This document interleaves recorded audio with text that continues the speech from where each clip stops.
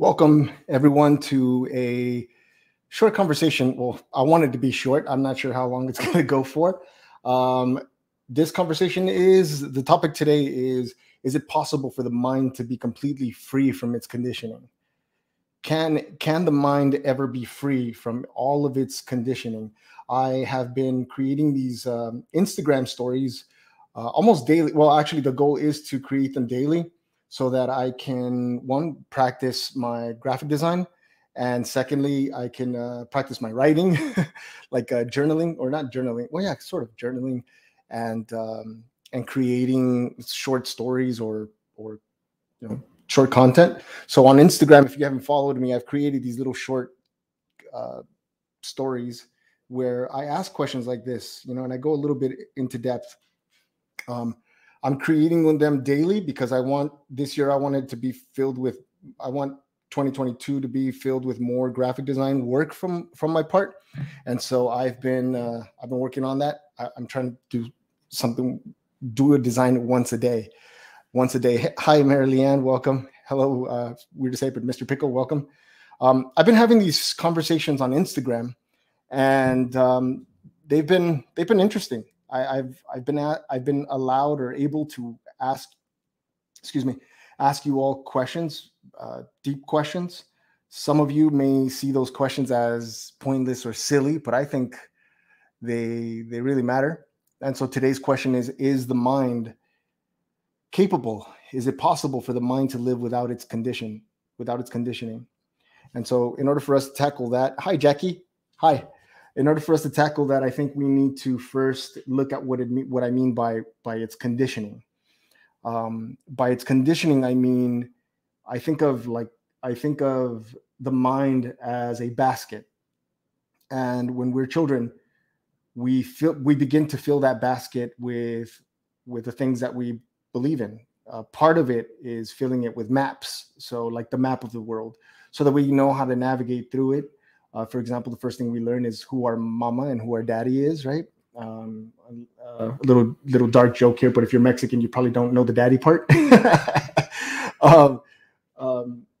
But you start filling it with descriptions of the world, right? And then your mind, the content begins to be filled with all these things, right?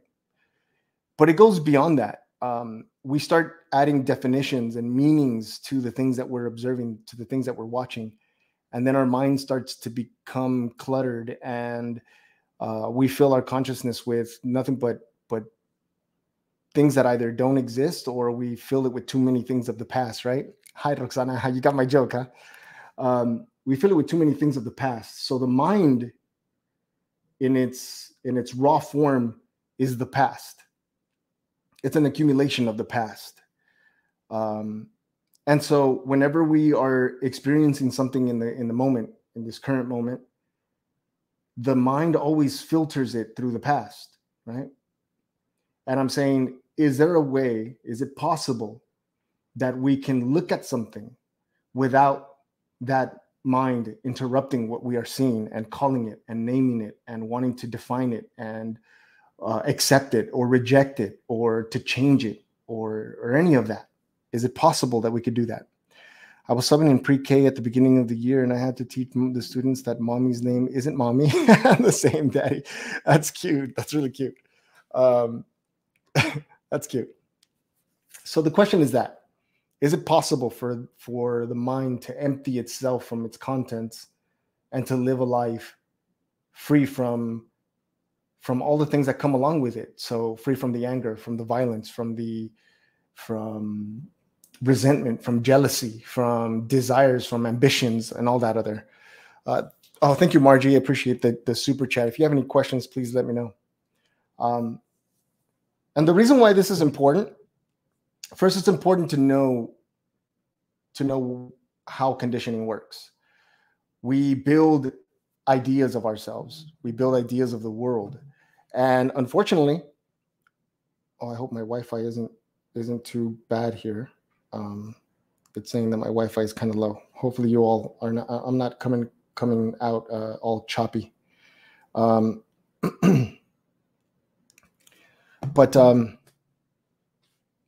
the question is that, so we're conditioned from a young age to see the world a very specific way, to see ourselves a very specific way. We start to define our parents, to define the world, to define our neighbors, to define our teacher, our education.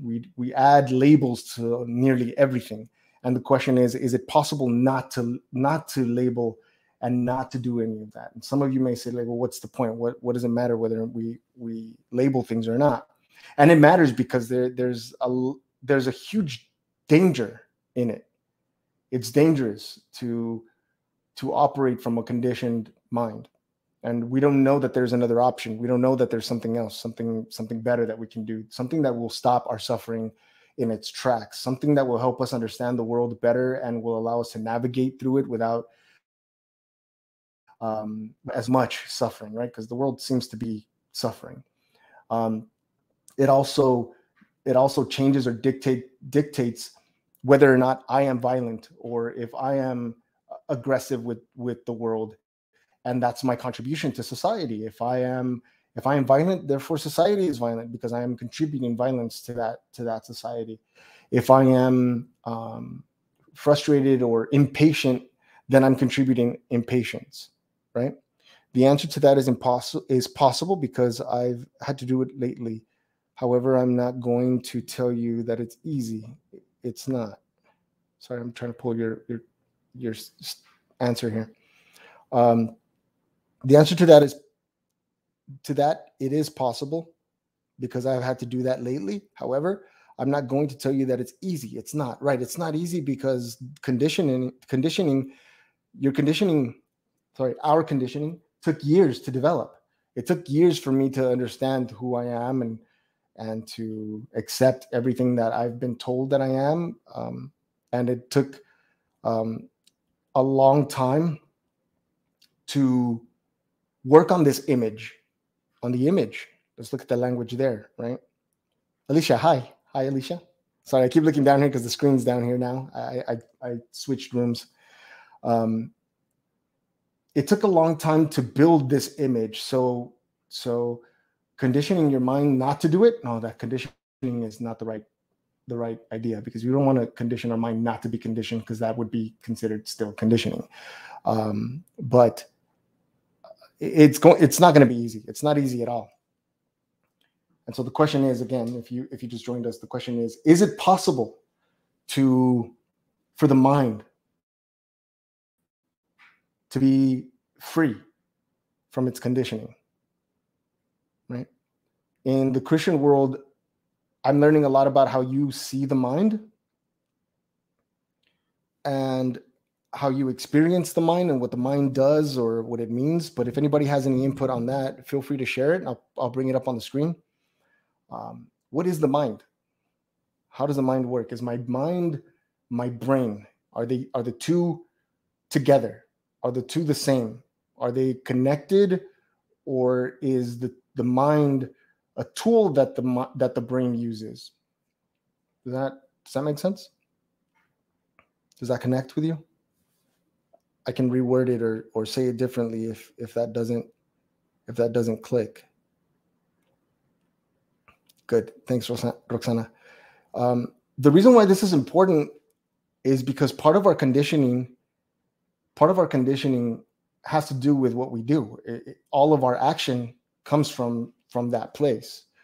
Our spirit wants to be a good person. It wants to, for example, be close to God. And this mind and all of its content always interferes with the connection. It always interferes with the action. It desires to be close to God, but the mind itself doesn't know the difference between something that is good and something that is harmful. And it ends up chasing after its own desires, chasing after its own ambitions, because it does have its own ambitions. And it gets you into trouble. So ultimately what I'm asking is it possible to not sin at all? Is it possible to understand our sin and to dissolve it, to put an end to it? And I know this language scares some Christians because some of you will think, well, if we were capable of doing that, then we have no need for Jesus. But that's not true. That's not true at all. And we'll explore that together. We'll explore it together because I don't want to make any assertions. I want to have this to be a conversation. Mary Ann says, I also in the Christian world, what has helped me is reading a chronological Bible. I had to let go of everything I thought I knew about God or the Bible just to read it. It's changed my life. Okay, I have to look into that and see what that means. The Truth Will Set You Free says, be transformed by renewing of your mind. Okay, so what does that mean? I've heard that multiple times. And I have an idea of what that means. I've sat with that for a little bit. And it seems like something that Christians say often. But what does it really mean? Have we broken that down? Be transformed. Who is transformed? It says be transformed. Who is the one that's being transformed here?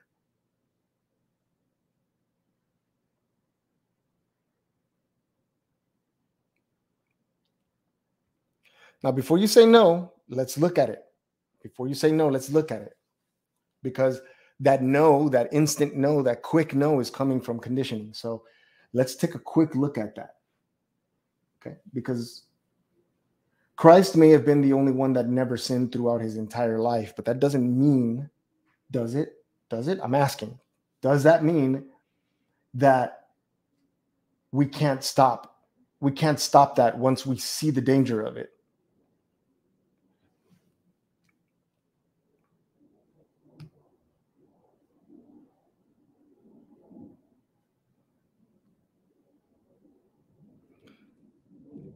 So in this statement, be transformed, who is it? What is it that's transformed?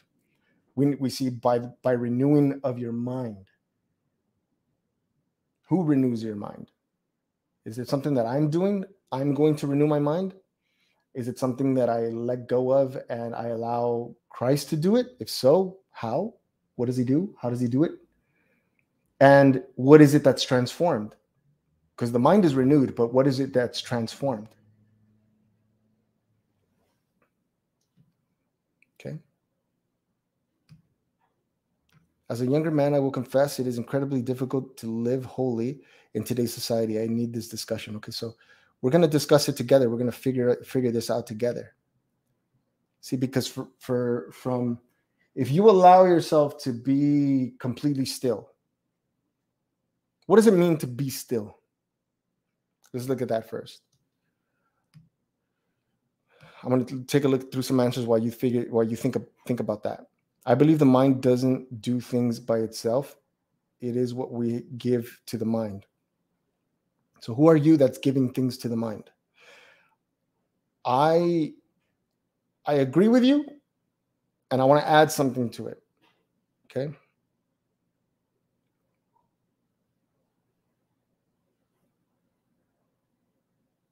I want to add to it. I believe the mind doesn't do things by itself. The mind is a tricky little thing. The mind has hijacked you. The mind has hijacked you. The mind is a tool that we use to make a map of the world.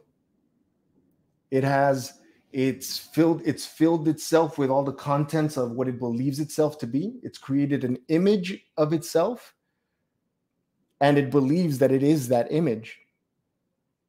But it also is something that is aware that unless you give it something to do, it will be silent, and it fears that silence, because when there is silence, it doesn't exist anymore. Does that connect? The mind, I'm going to try to say that again. The mind is something that a tool that you use to make sense of the world, to map the world, and it starts to fill itself with content, with ideas, with beliefs, with concepts, with habits, wants, dislikes, desires, ambitions, jealousy, anger, hatred, resentment, desire for heaven, fear of hell. All of that the mind is filled with all of that. It houses all of that. The issue is that it creates an identity for itself. It creates an image for itself. And it believes itself to be the one that knows. And the mind isn't the knower. The mind isn't the one that knows. It only gathers information. It's the brain itself that is the knower. It's the brain that all of this information gets stored in. And before we say no to that, let's just take a look at that, okay? But the mind knows that if you don't give it something to do, if it's not moving, if you don't give it something to think about, or something to ponder, or something to imagine, because the imagination works in that same field. If you don't give it something to do, then it has to be still. And it doesn't like stillness, because in stillness, it ceases to exist. The mind ceases to exist. And so it wants something to do all the time, which is why there's always this constant chatter, that never-ending chatter that is always thinking, it's always predicting, it's always analyzing, always. And all of that is just a waste of energy. All of that is just a waste of energy. So I'm asking, okay, because it's true what you just said, what you said, Roxana, that the mind, you have to give it something to do. So who are you that gives your mind something to do? Is it possible? Hey, what's up, Matt? Is it possible for me to look at something, to observe something, to sit and just look at something without the contents of my mind interrupting the scene? I'll say that again. Is it possible? Is it possible that I can look at something and observe it and be so attentive that the mind and all the contents of my mind do not interfere the seeing of it? That my mind doesn't jump in and say that's bad or that's good, but just to see it, just to look right at it, and not name call it, and not call it anything, not accept it or reject it, or say that it's good, or say that it's bad, or say that this is heavenly, or say that this is evil, or to call something demonic simply because I don't understand it, or because it doesn't fit the frame that I've created in my faith, if you want to call it that, or Christian faith. Can I look at something without that frame interrupting what I'm seeing, and then naming it evil, naming it demonic, naming it whatever, what have you? I'm not trying to teach any new age stuff here. I'm just simply seeing, like, walking. Can you look at something without your mind moving it or touching it in any direction, in any way whatsoever? This is what true meditation is. True meditation is this. It's not what New Age makes it seem to be, where there's like, you have to focus on this mantra, you get this word and you focus it. It could be any word. You could say, focus on the word iPhone. I mean, it could be literally anything. It doesn't really matter what it is. It's nonsense. You're still giving your mind something to do. And I'm saying, can we look at something? Can we think of something? Can we be in the presence of something, of God, if you want to call it that? If you want that, to experience that, can you be in the presence of God without your mind interrupting that interaction?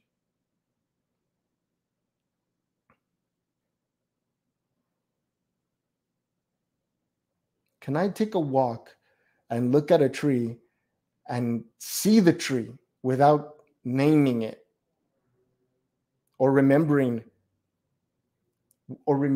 that I fell off of a tree once, or what have you?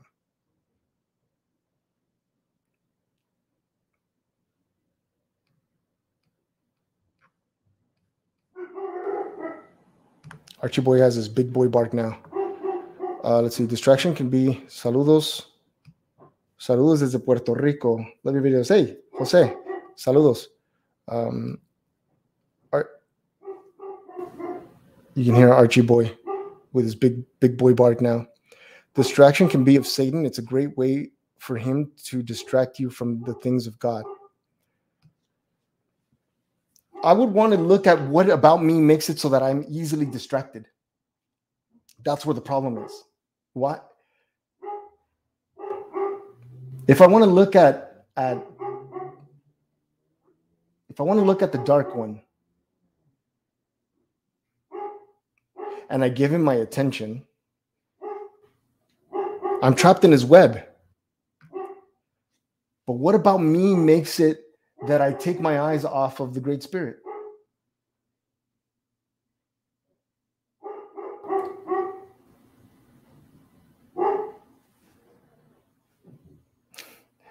He thinks everything's danger now. Like he sees the neighbor taking out trash and he's over there barking. Christians have a mantra. The word is Jesus. It's so amazing focusing on the word, the name, same as Yahweh. Okay, let's take a look at that. It doesn't really matter if you focus on a Sanskrit word or if you focus on the name Jesus, as long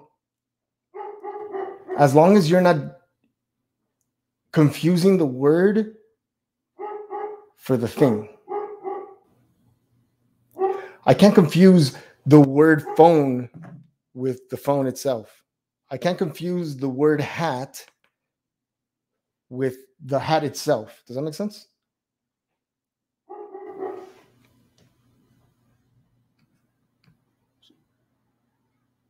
So what does it mean to be still? I think I might have missed some of your comments. It's weird when your soul leaves your body.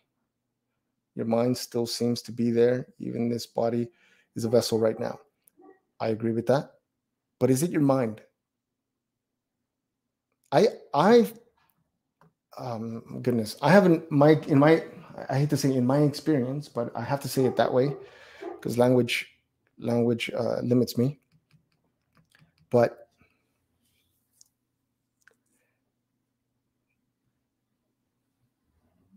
the spirit has a knowing of its own, or the soul. You call it soul.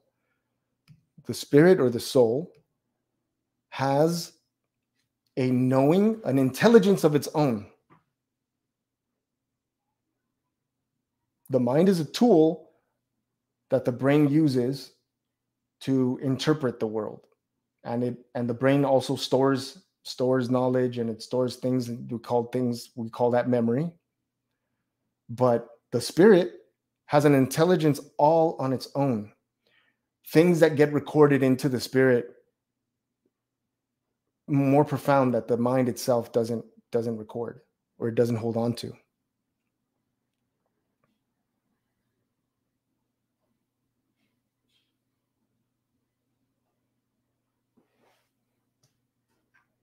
This is important.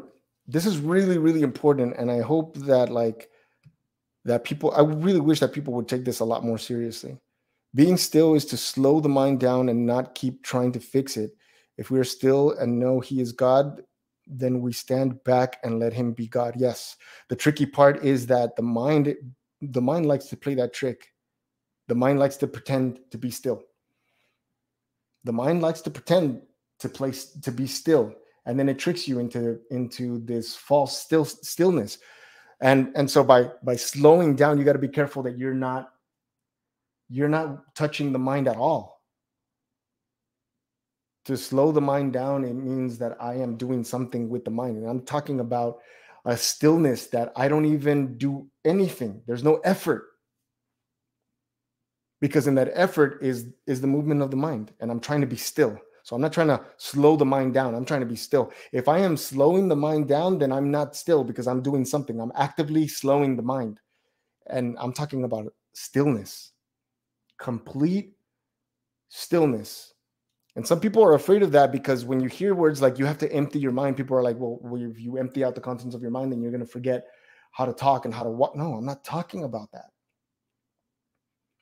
I'm talking about that you give the mind its place, so that if you need to talk, that the mind obeys and just talks. It doesn't exaggerate the idea.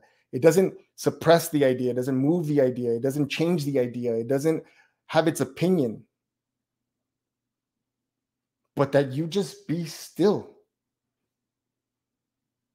And when you want to speak, that the mind knows its place and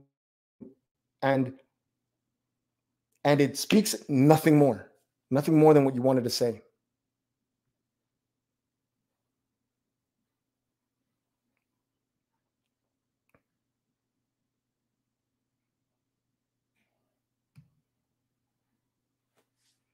I can't get the mind to be still. If I could suggest something, I would say watch it. Watch your mind. Don't try to change it. Don't try to slow it down. Don't try to stop it. It's like a monkey. You'll never be able to catch it. You'll never be able to catch it. It's really slick and slippery. And the mind feeds off of one thing. Roxana, we've had this conversation and we've said, and you've answered it before. What gives a thought power? What gives a mind power? The mind can focus and it can concentrate. The mind can focus and it can concentrate. But can it be still? Can it be attentive? Right.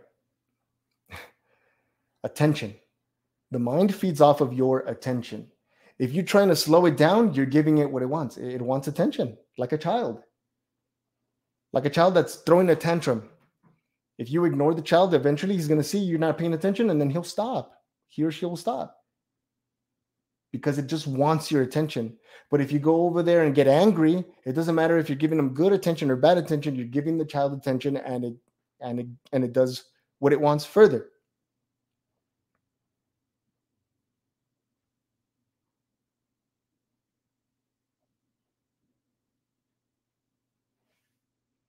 Alicia, what do you mean be careful not to overthink? Overthink. Think. There's no such thing as overthink. What do you mean by overthink? I mean, try not to overthink.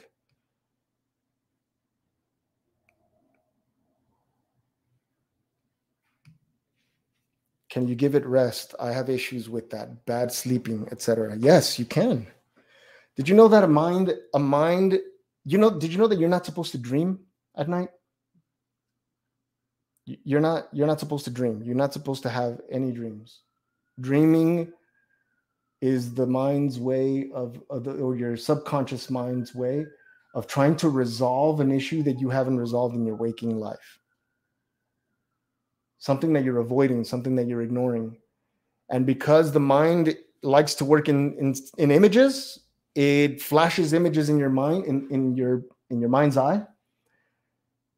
And it's like a puzzle. You have to piece it together. It doesn't know how to tell you certain things. I'm not trying to interpret dreams, okay? But your dreams can be interpreted, and they can only be interpreted by you.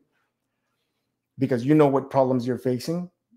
I'll give you a perfect example. I used to have a dream that I was on an airplane and it would take off out of the airport, but it would never take flight.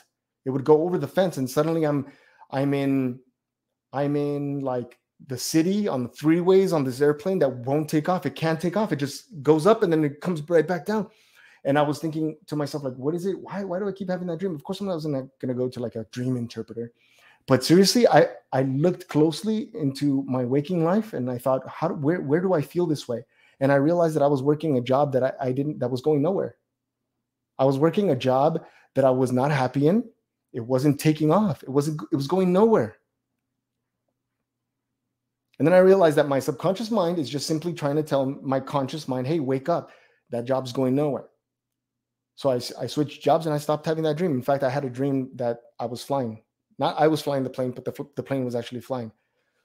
You know, little things like that. But a mind that is not conflicted, a mind that has resolved all of its issues is not supposed to dream. Because your subconscious mind goes, okay, we're good. I don't have anything to resolve. See, the problem with that is that if you don't remove the contents of your mind, if you don't give your mind that space to breathe and to be empty, and you don't give it its place, then two things happen. The first is that when you go to sleep, you're not fully asleep. You're half asleep because you're dreaming. So your body's not resting. Your eyes are constantly shifting back and forth. Your brain is active when it should be resting. So that means that when you're asleep, you're not fully asleep. And guess what? When you're awake, you're tired, which means you're not fully awake either. You're half asleep.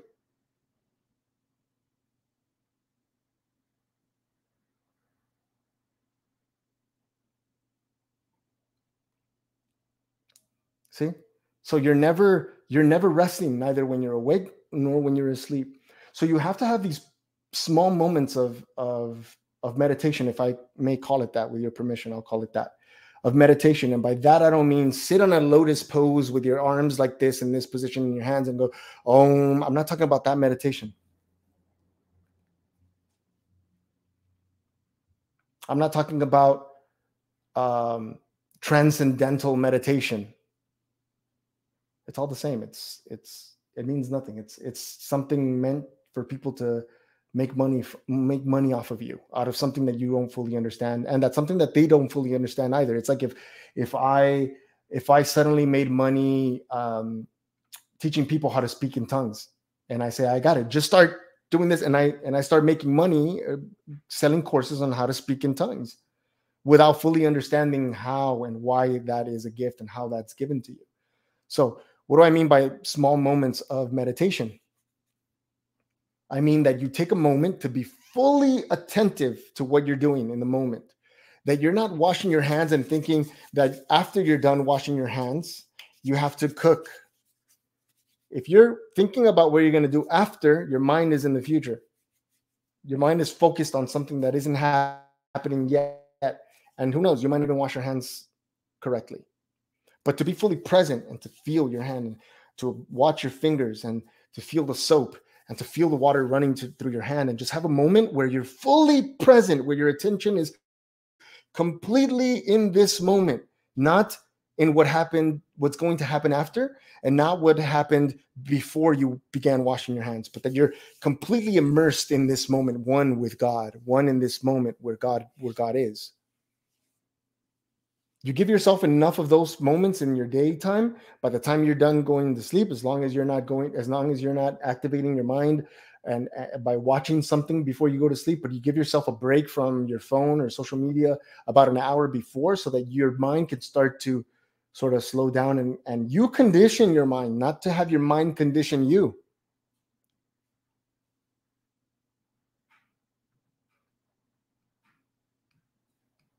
So you're not supposed to dream at night. You're not supposed to have any dreams. That doesn't mean that if you are dreaming that it's bad. It doesn't mean that it's bad. Okay? I just want you to watch it, to observe your inner workings. Watch how your mind works. This isn't new age stuff, okay? I'm not teaching you something that's going to push you away from your faith. I'm trying to show you all something, a tool that's available to you to make your experience with the Great Spirit, I hate to use this word, better, but to make your experience with your relationship with the Great Spirit real, unfiltered, not perverted by the mind, so that you can experience the Great Spirit without the mind saying, yes, I've experienced it. Isn't that cool? Forget all that. Forget that it's cool. Forget that it's great. Forget that you want to share it on social media. I just totally had a moment with God and God said this. Like, what? That's for you.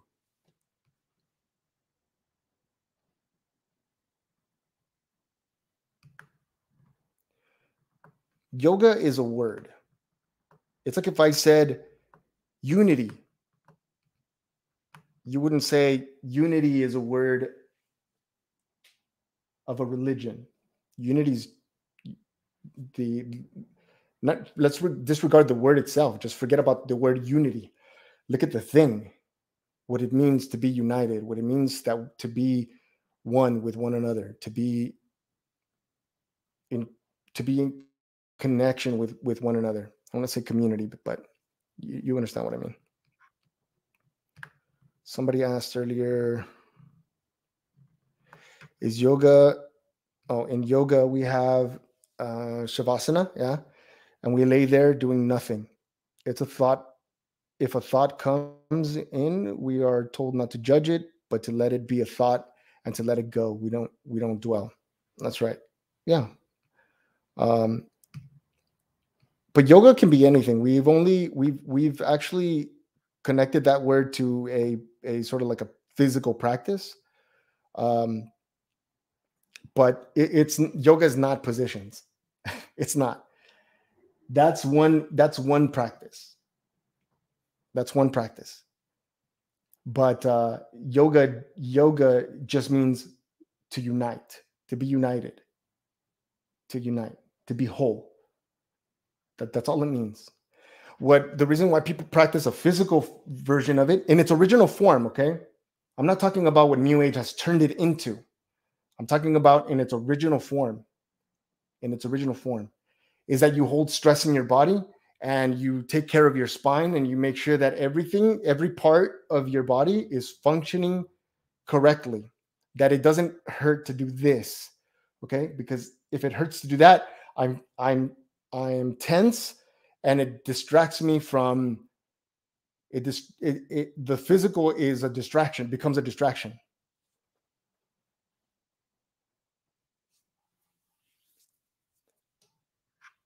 But unless you know what it is, I don't think anybody should be talking about yoga unless they know exactly what it is.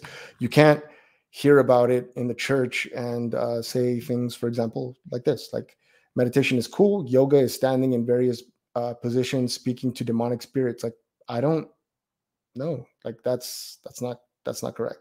I'm not trying to convince you. I'm not trying to sell yoga to you. Okay, I'm not. But that's not true. People from that cultural are completely knowledgeable about this. No, that's not true. That is not true. That is completely false. I've heard this a lot in Christian videos of people who are casting demons and stuff, and they talk about yoga. They don't know what yoga is. They keep saying like there's New Age, New Age, New Age, and I get it. You're attacking New Age because it's New Age that has taken Eastern ideas and are trying to blend it with Christian ideas, and you don't like that. So I get that. But you're talking about a group of people that they themselves don't understand yoga. They've perverted yoga. They've perverted meditation. They've perverted it by talking about, the law of attraction and to manifesting things and to, the Kundalini power, and that you have this power that if you connect all your chakras, you're going to be walk on water or what have you or whatnot. And then they use scripture to try to sell you on that. I'm not talking about that. That's not yoga. That isn't yoga. It's like if I took Jonestown and said that's Christianity, is it? Or if I took Westboro and said and identified that as Christianity, is it? Or Waco? What happened in Waco? Like, is it fair for me to say that that's Christianity?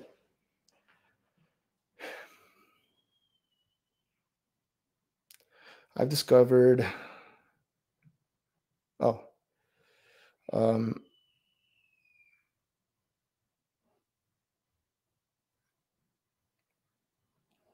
right. I'm not here to sell anybody yoga. Okay. So don't quote me as me making yoga be okay, or that I somehow am saying that it's okay to cast demons or to invoke demons. No, I'm not saying that at all.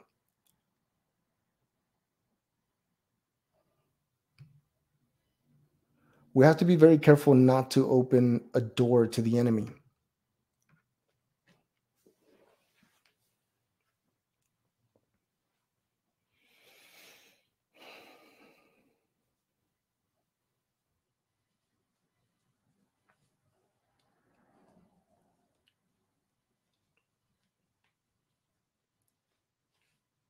If we're afraid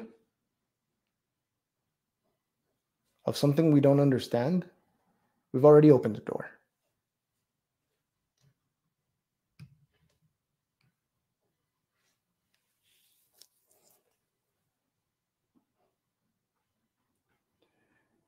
If we're afraid of something we don't understand, we've already opened the door. That's exactly what I'm saying. Is it possible to look at something without your conditioning interrupting the scene, and in the scene you see it for what it actually is.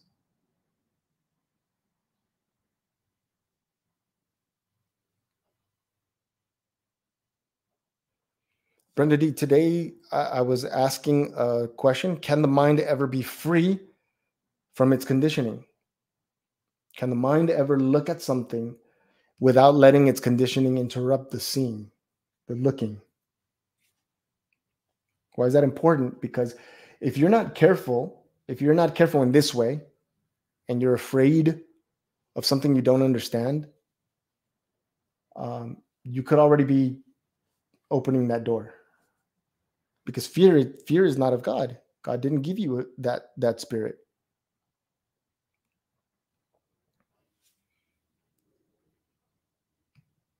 What conditions? Your conditioning, your training, your everything that you believe, the everything that your mind is, the contents of your mind that interrupt all of your daily living.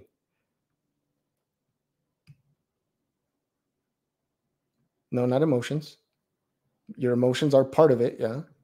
But I'm talking about all of your identity. A Hindu spiritual and ascetic discipline, a part of which including breath control, simply meditation, and the adoption of specific bodily postures. A Hindu spiritual and ascetic discipline. Yeah, I'm not telling you to read it, okay? But you can. I'm not shy from it. I'm not asking you to read it. But if you want to test what I'm saying, if you want to see whether or not what I'm saying is true, then read it yourself. In the Bhagavad Gita, and I'm an amateur in that as well, but in the Bhagavad Gita, you have Lord Krishna talking to Arjuna about something, and he tells him to practice his yoga. And he's not talking about going into poses.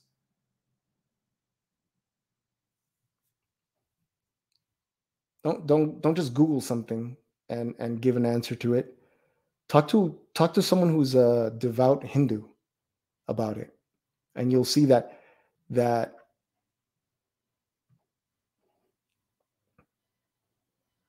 it's not what you think it is. It's been demonized by people who don't want you to even look at it.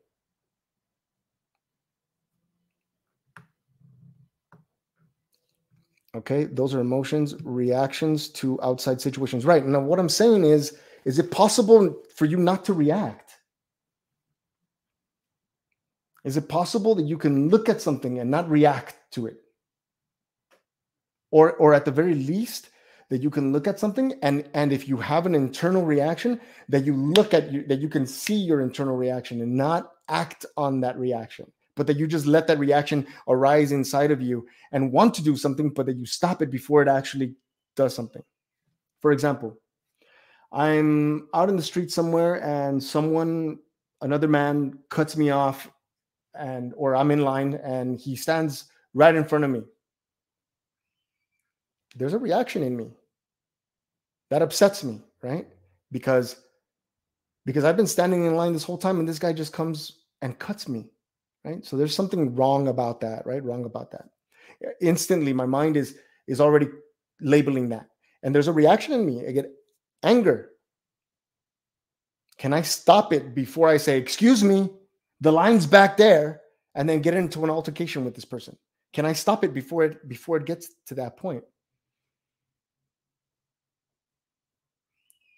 And further, is it possible for me to put an end to that reaction altogether? Because that reaction is dangerous. It's a dangerous thing to do. But rather, the difference between reacting and responding, right? There's a difference between reacting and responding. You go to the doctor tells you've had a reaction to the medication. Is that good or bad? The doctor says your doctor tells your family he or she has had a reaction to the medication. You're staying there until they figure out what's going on, right? It means your body saw the medicine as something bad and it attacked it without knowing that the medicine is actually there to help. And when you respond to the medication, that's a good thing. It says he or she responded to the medication. He's going to be okay in a few hours and go home.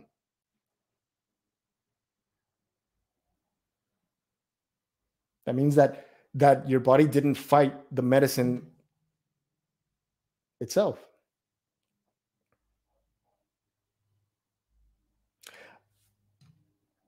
Here, let's look at this one. You can change your conditioning if you've processed the casual emotions, but most of us don't get that deep because they are the most painful, yet they are the ones that set us free. That's exactly my point. When I go and touch a flame of fire, I see the danger of it. It's dangerous to touch fire. I get burned. I see the danger of it. I don't run away from the fire, but I see the danger. And if I'm going to cook my meal, I'm going to be more careful when I'm interacting with the fire. But I know the danger of it, so I don't touch it. So why do we continue to touch the same emotions? Why do we continue to touch the same thoughts that burn us time and time and time again? And we say things like, I'm fallen and I'm sinful and I sin every day. Why haven't you stepped away? And as you pointed out, and I'm saying you, general you, okay? I'm not singling anybody out. Why haven't you stepped back and taken a deep look at those painful emotions or the painful thoughts and see the danger of them and not touch them? Because in the scene of it arises a different form of intelligence. And in that scene, you don't have to make an effort to dissolve them anymore. Just by you seeing them, you've already detached yourself from them. You've already disconnected from them, if you're not comfortable with the word detached.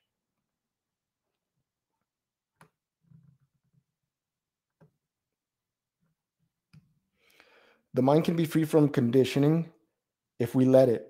As the mind is the battleground, it can be shaped and focused as we need it to. It's your choice in the brain how to react to the situation or thought. Right. And I want to, if you can, say that to yourself one more time. And instead of saying the word react, use the word respond and see how that feels. See how that might be different.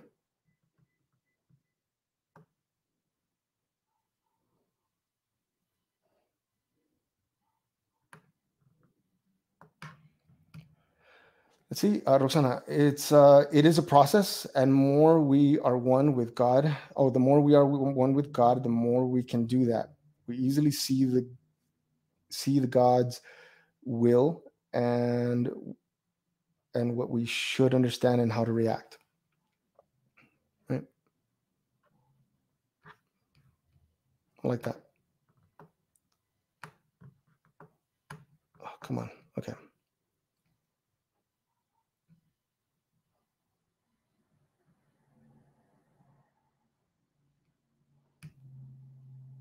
His relationship with the Lord has been lifelong, and it had taught him patience and self-control. Right. Patience and self-control. Ooh. To have patience, you have to be fully present. You have to be attentive to see whatever it is that's unfolding in front of you and watch it unfold without you wanting to change it or even control it. You talk about self-control. We don't want to control the self, because self-control is like the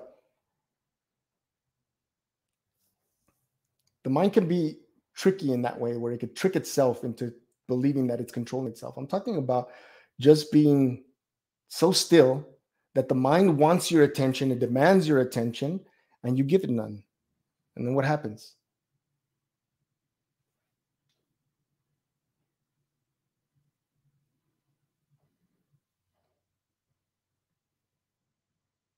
But God created us to be able to be able to process all painful emotions. Healing is emotional, not mind-based. Our mind is the servant to our emotions, not our emotions or soul, not the other way around. Yes. And which is what I said in the beginning of this talk, is that the mind has hijacked us. It thinks it is the center of our being, and it's not. It's a tool that we use. You, behind the mind, the one that watches the thoughts, the one that is feeling the feelings. The mind serves you. But in this case, when the mind believes itself to be the center, then when somebody offends you, you get offended. When somebody says something offensive, you get offended. Why? Because they're hurting an image. But the spirit, it can't be touched by words. It can't be harmed by words. It can't be hurt in the same way that your emotions can be hurt.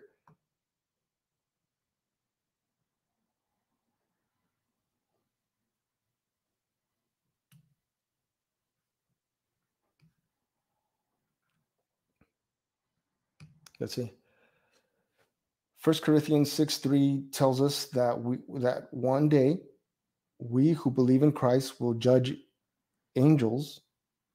Judges have to be impartial. God is impartial.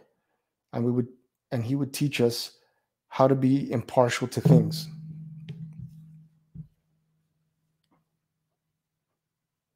I agree with that. Not that it matters that I agree with it or not.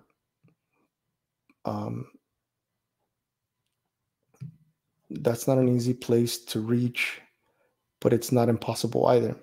And yet, when you reach it, it happens in an instant. It's not like you have to do this, and then boom, you're there. Sometimes you try, and then without even trying, you fall into it, and you're like, oh, I was here. I was in the presence. I was in his presence. I had clarity. I had peace. I had joy, and then it slipped away from me. Why? Because the mind jumps in and goes, yes, okay, I got it. I finally got peace. And it's like, no. Where to go? Because the mind itself can never hold peace, because the mind itself by nature is divisive. The mind can never hold on to joy or peace or anything like that, because it itself is divisive. It sees the world and it divides it. It splits it. It splits the world.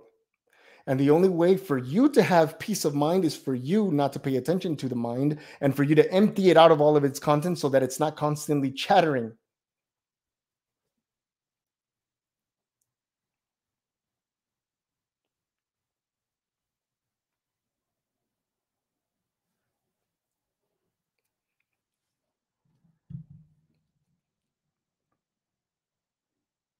Why does nobody teach this? Nobody wants to teach this, because the moment you start teaching it, they're going to call it New Age, and then it's rejected. But this is helpful stuff. This is important stuff.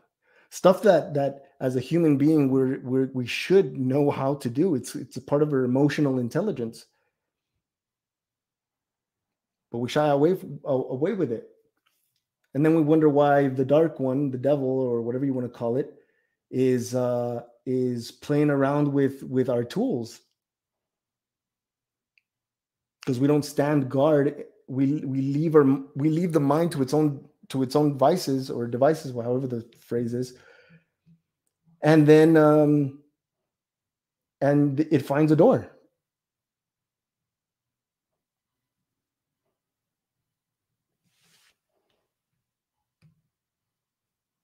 I've studied and tried lots of beliefs and ways to heal. Nothing matches what I found outside of religion. No judgment to those who do. About my soul and God, except divine truth answers all questions. Is God a religion? Or is religion a tool that we use to try to organize what God wants from us, so that we can have something practical to do in our daily lives, and then we can maybe hopefully have that experience with God? Do the two connect? It doesn't. Oh, I hope you don't feel like I'm picking on you, Alicia. Okay, I hope you don't. I'm really loving this conversation, and I love what you're throwing at me. So please don't ever feel that you're being attacked or anything like that. Okay, and if you are, please communicate that with me, and I will correct it. Okay, I will correct it. But for me, there's no other peace but God's peace, and this is what I'm trying to tell you. that you're okay with that we have peace, and it has to be God's peace. I agree. It does have to be God's peace. But in order for it to be God's peace, it can't be a mental peace. It can't be that the mind, that something that the mind cultivated. It cannot be cultivated by the mind. Otherwise, it's not peace. So you're right. It has to be God's peace.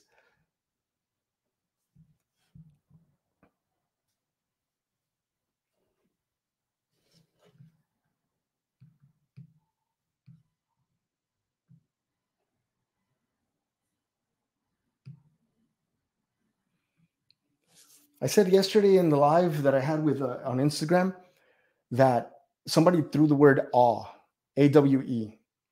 And I said this: in order for you to experience what we know as awe or beauty or peace, real peace, joy, love, wonder, in order for anyone to experience that in its raw form, when I experience awe, the me doesn't exist.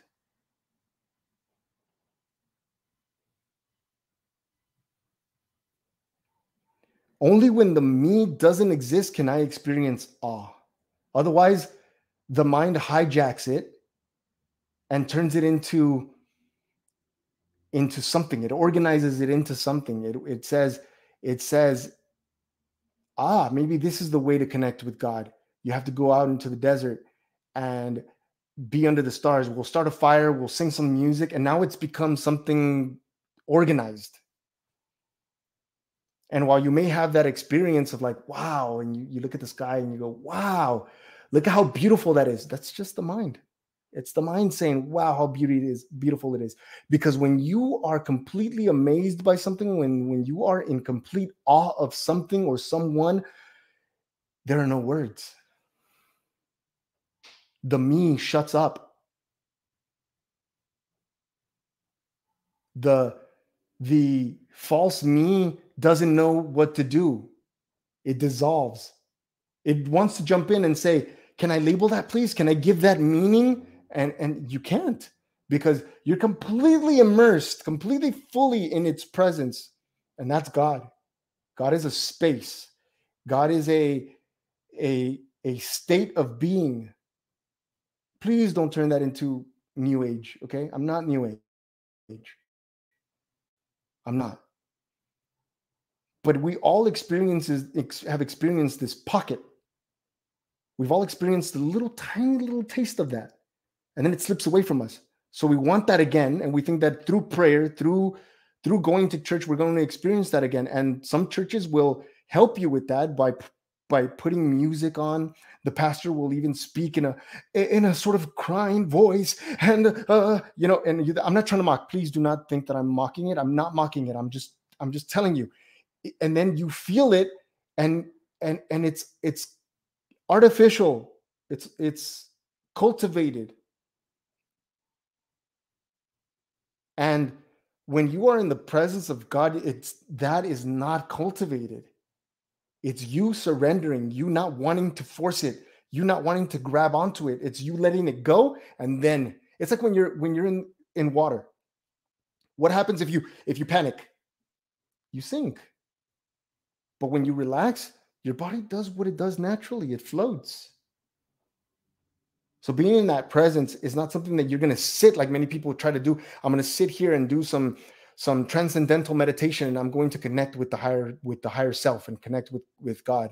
Or I'm going to twist myself into a pretzel in hopes that when I do that, I'm going to activate the chakras and then I'm going to connect. No. You could spend a lifetime doing all that and never once connect. Or you can go for a walk and connect like that and be in his presence, just like that. Like that, faster than that, even.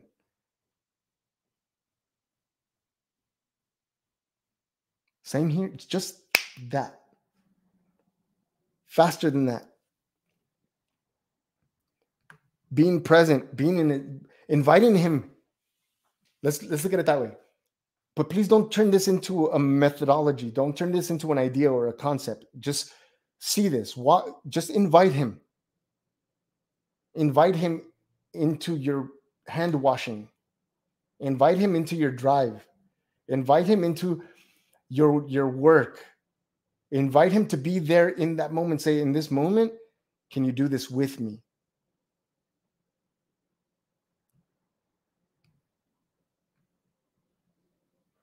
But we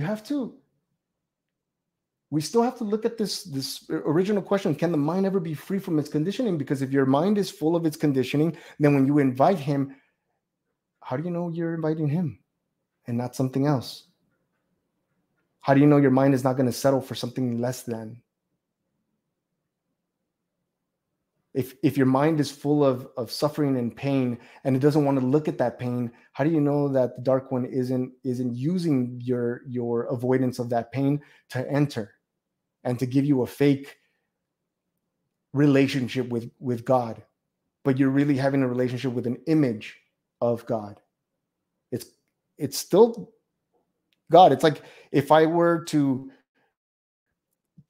have a picture of my mother and then confuse the picture of my mother with my mother. It's still a picture of her, but it's not her.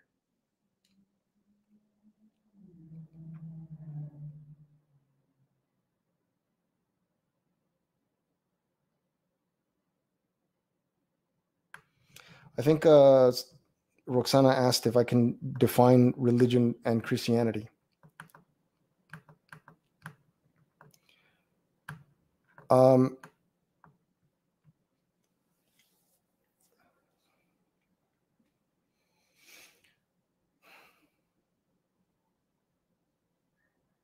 Religion means to bind together, to bring together. But the way that we experience religion today is a set of rules, a book that is followed, a guideline, a rite of passage, rituals that need to be performed in order for you to accept someone into that group, and a worship of a power that's higher than yours, than you. Everyone worshiping that. But along with that comes this tribal mentality that there is a line that is drawn between people who are in your group and people who are not. And that invisible line is responsible for a lot of violence, for hatred, for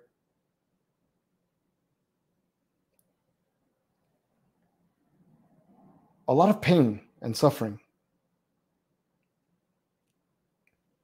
It's not something that is done intentionally, but just by you identifying with a specific group, you automatically reject the other groups, and that creates conflict.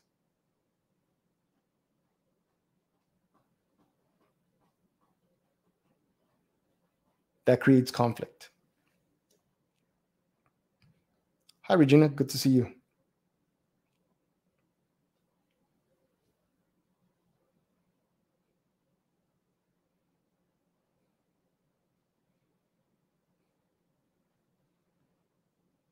That's what I consider to be religion. But what does that have to do with God? Those are just our ideas of what we think God wants for us. But how many of us actually have that conversation with God directly? And how many of those groups tell you can't do that because they want you to do it through them? They wanted you to follow the rules. They want you to do their method, which is why so many Christians have broken up into pieces, and you have Methodist, evangelical, the apologists or whatever it's called, Catholics, Jehovah's Witnesses. You have so many different groups because you couldn't agree with one specific way to interpret the word. So you've broken off into pieces so that people can follow what you think is the right way of interpreting that word.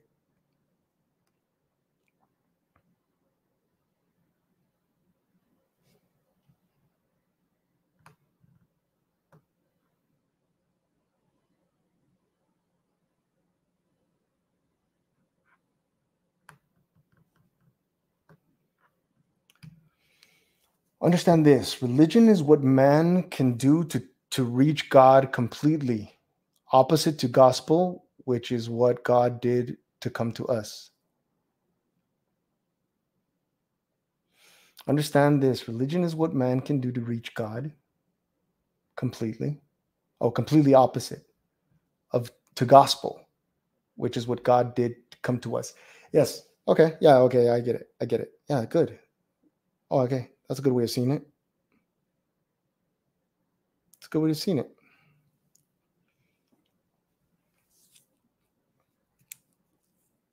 Gospel just means good news, right?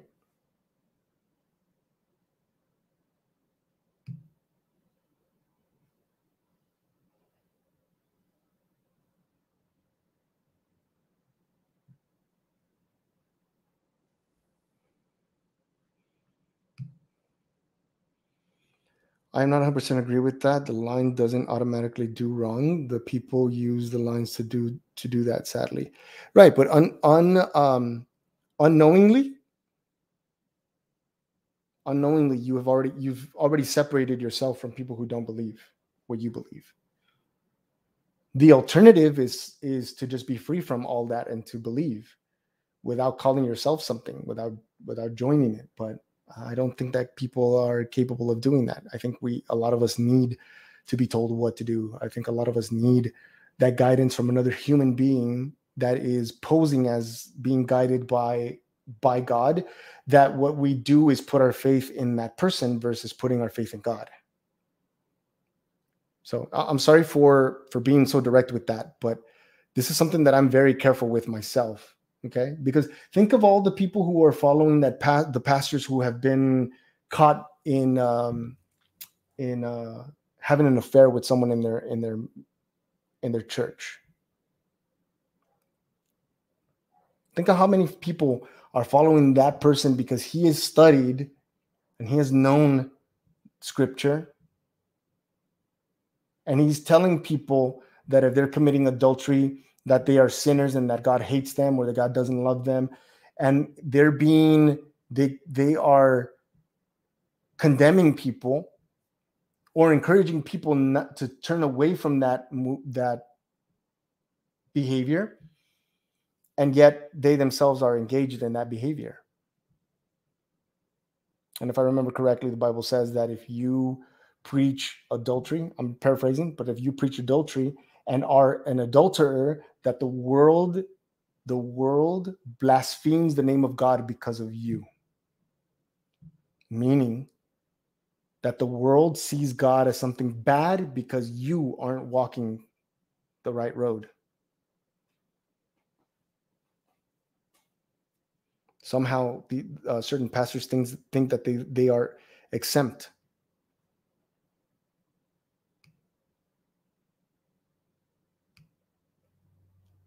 I'm afraid of trusting in people, but the Bible itself and the Holy Spirit, my teacher of all things truth, never lie. I think we'll leave that for another conversation. There are things that I have said lately that I don't think people are comfortable or ready to hear in that way. So I'm going to give myself some time to think about a better way of saying things without it feeling like I'm sweeping the rug from under you. I'm more along the lines of religion is what man did to get close to God. Jesus is what God did to get close to man as a Christian. Yeah, I agree with that. And then man organized that and said, let's Let's tell people what to do. Of course, we have to choose how to use our beliefs, and if love guides us or not, love is the key, right? Absolutely. That's the key to everything. No, Alicia Leo said that's why we broke off into all of these denominations, and that's why the forefathers put freedom of religion in there. I'm commenting what he's talking about. Okay. God hates sin, not the sinners. We have all sinned. We are told to hate what God hates, which means we are to hate sin, which means we are to hate ourselves, right? If we're sinners, God hates sin. You are sin, aren't you? I'm asking questions. I'm not making any assertions here. I'm asking questions. If you are a sinner, that means you're sin, right? If an apple is rotten, you say the apple is rotten. You don't say that it has rot. Like, I hate the rot, but I love the apple. Like, the apple's rotten. It's rotten. You know? But to say that God hates something, I question that. I question that.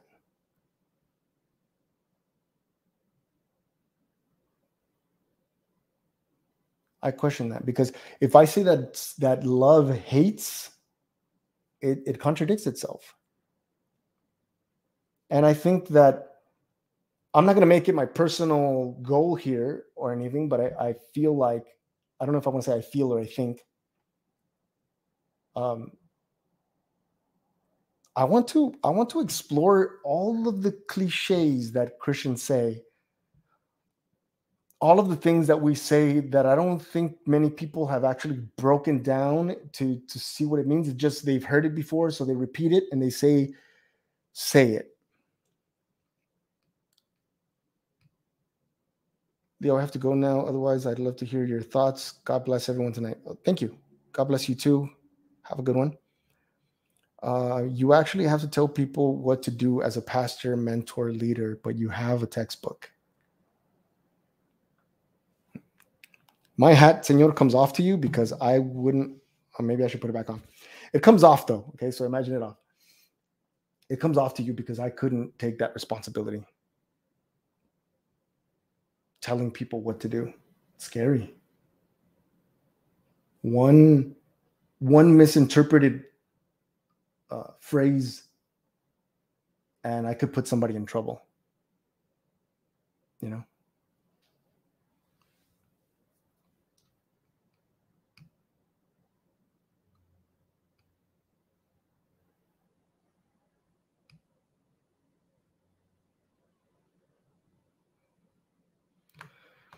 Okay.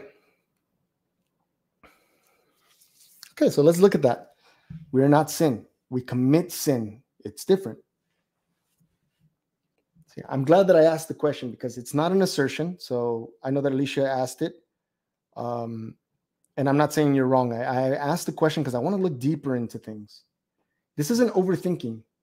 This is sifting the truth so that we can see what is truth and what is lies. Okay, so we're not sin. We commit sin, and which is different. Okay, I look at that and I see clearly the truth of that.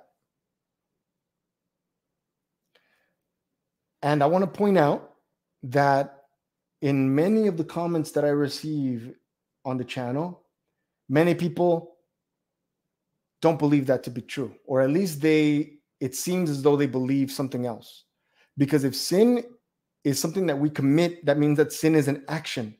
And if sin is an action, that means that there has to be a thought that triggered that action, right? Because I can't move this finger unless I think about it, right? Or unless I have like Parkinson's, right? But as far as I know, anything that I do starts with the thought. I entertain a thought, and then either I decide that thought is worthy of pursuing, so I act on it, or I see that a thought is not worth pursuing, so I don't act on it. For example, we do this with like, for example, if somebody says, hey, go to the store and you'll get $100, or versus go to the store and spend $100. I have the ability of deciding, because obviously getting $100 is better than losing $100. So I'm going to take action on the thing that I decide is worth taking action on, and I won't take action on the things that I decide that aren't worthy of taking that action. So if sin is an action and is the result of a thought, then why can't I stop that thought? Why can't I stop that action? Why can't I stop that sin?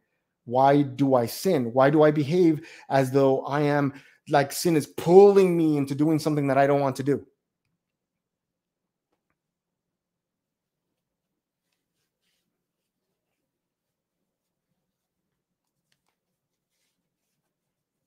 Because if it's something that I commit, if it's something that I am, I can't do anything about it. If it's what I am, I can't do anything about it. Like I'm a human. If I don't like being human and I want to be a dog or I want to be a cat, I can't do anything about that. I can't do anything about that. But if I scratch the back of my ear because I have, I feel like I have fleas, that's an action. I can stop that. Or if I see that eating burgers every single day gives me a stomach ache, I can stop that. But if I say I'm a burger eater, I can't do anything about that, because it's a part of my identity. So can we all just decide now? Can we decide, for the people that are here, can we decide whether or not sin is an action or if it's what I am? Because if it's what I am, I can't do anything about it. I'm forever going to sin, which means that I can't be saved. Or is it something that I do and something that I can, is it something that an action and therefore something that I can stop doing?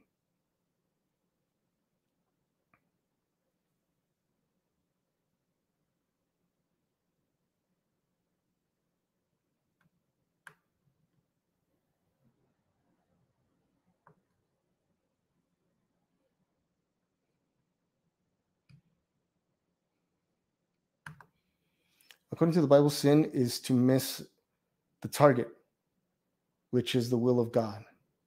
Right. So if I'm missing the target, that means that the one pulling the arrow is deciding to aim at something that it wants, right?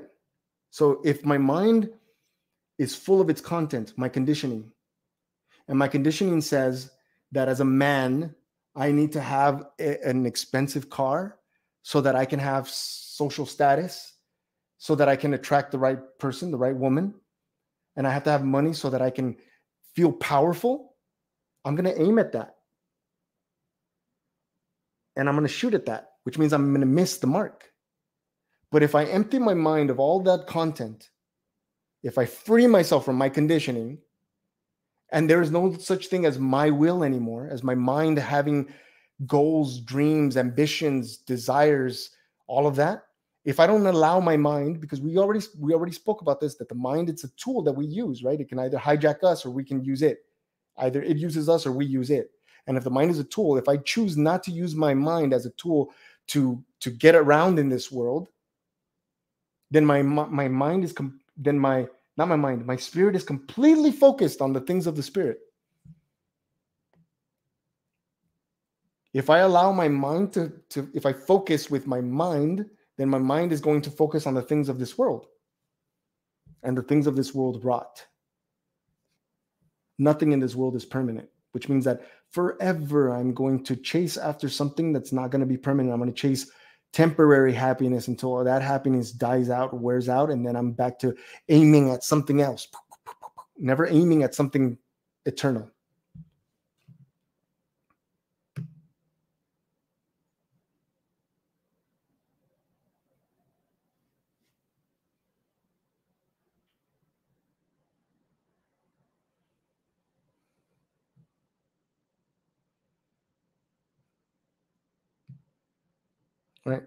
Right. So that when you're aiming at something, you're there in that presence, that the mind isn't interrupting. Like, we should aim for that. That's worth something over there. That's worthy of our attention. And if you're wise, you will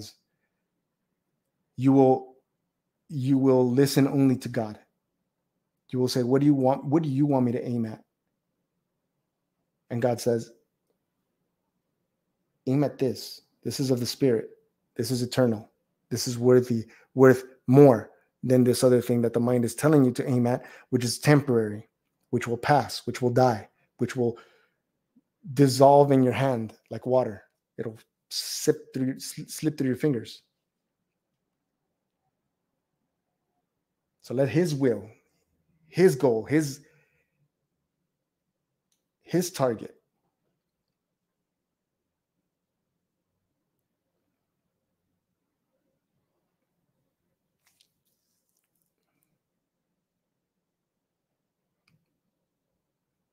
If we sin as a Christ follower, we ask forgiveness and we are forgiven. See, okay, when I think of things like that, like following Christ, I'm looking at His footsteps. I'm watching Him. I see what He does. And so my goal is to put my foot where He's put His foot. If I sin as a follower of Christ, am I following Christ? No, I've taken my eyes off of Him to look at this other thing. Which means what? I'm not following Him. I'm following something else. My senses are distracted. My eyes have been distracted, and it looks at that shiny thing over there. And then suddenly I've taken my mind has hijacked me and pulled me in that direction, and Christ is over here. Don't take what I'm saying and believe it as truth. Like, see it for yourself. Walk yourself through it. The mind is going to try to hijack that scene, but look at it. Look at it and watch the mind what it does. It tries to have an answer for everything. You ask a question, why do I get angry? And the mind jumps in like, oh, we get angry because this person is so mean to us. No, that's not why I get angry. Because the person could be mean. I can't control that person, but I control my anger. So it's got to be something else. Right? Hi. All right, Jackie, you need to go to bed. Good night. Thanks for joining us. Right? So I'm talking about attention here today. Can the mind ever be free of its conditioning so that you, whatever you call yourself, spirit, soul, whatever, so that you can see something with absolute attention without the mind interfering, interrupting, manipulating, changing, accepting, rejecting, molding, defining, or any of that? All of that is a process of movement of the mind. Can you look at something and just see it without calling it by its name, without defining it, without changing it, without rejecting it or accepting it or making up ideas of it or allowing that something that a pastor said about it being demonic? Or can you just look at it? Because if you look at something, you see it in its raw form. And you don't need to call it anything. It on its own will reveal if it's something of the spirit or if it's something of the world.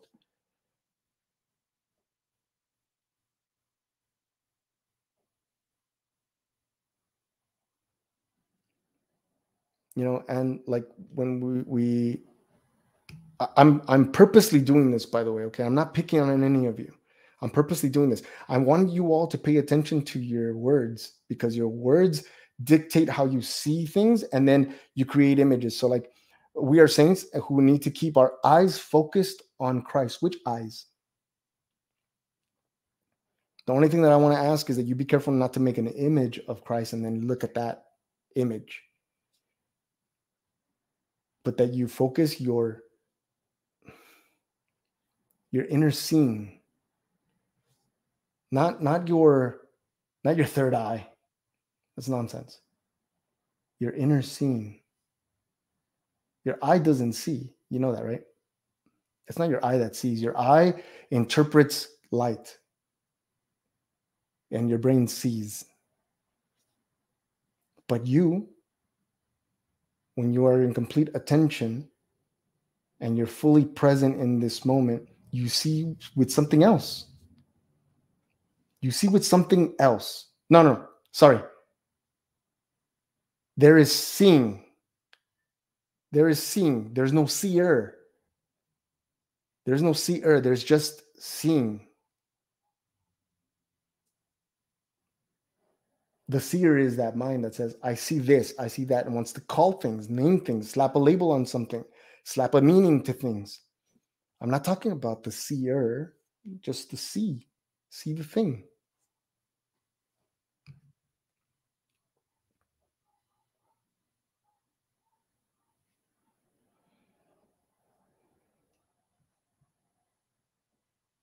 Right? So we just gotta be mindful of that language. That's all.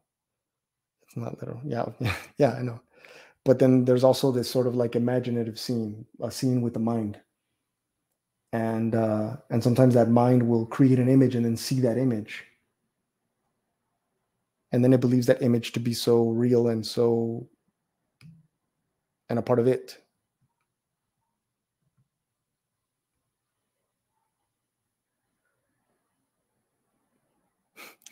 I'm going to be doing some more reaction videos soon. Just want to make sure that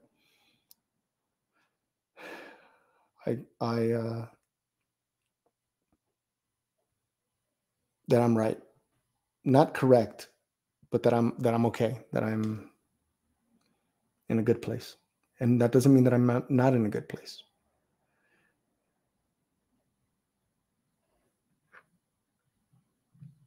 You seem to be answering your own questions.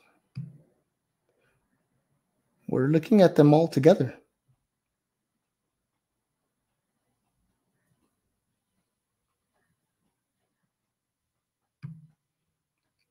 What if I told you, I see that your father abandoned you and life was very difficult then? I'm sorry, what if you told me that my father abandoned me? What about that?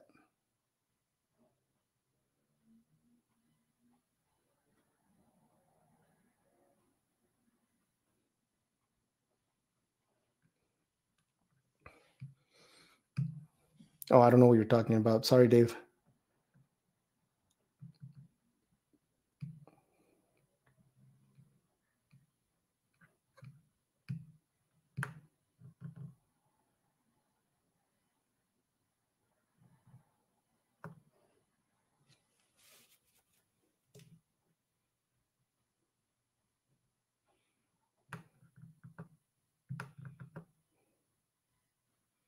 No, my father didn't abandon me.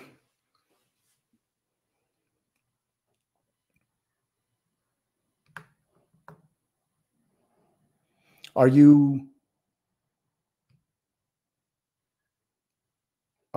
talking about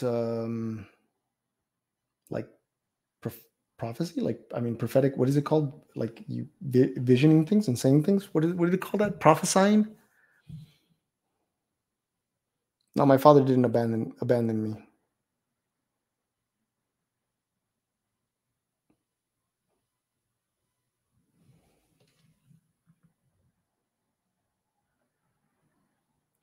I am being technical because that matters. My mom left my dad, but my father didn't abandon us. Or my father didn't abandon me and my mom, no. And my life was very difficult then? Yeah, my life was difficult. Sure.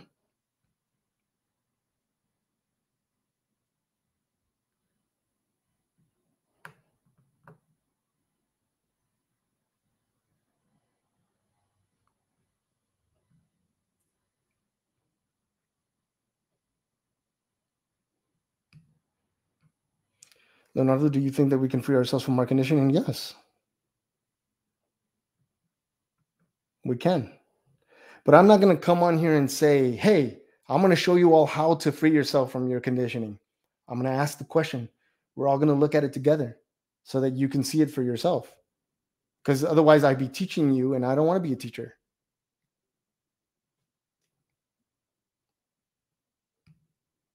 Understand I missed the target. Understand. A word of knowledge?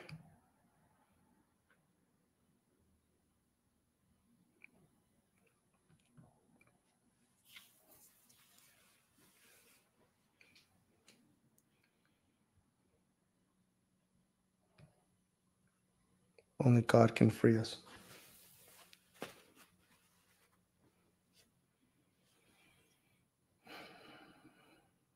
Only God can free us. I don't know if I should say something about that now because I feel like I keep sort of like shifting just your comments, and I don't want you to feel that way. But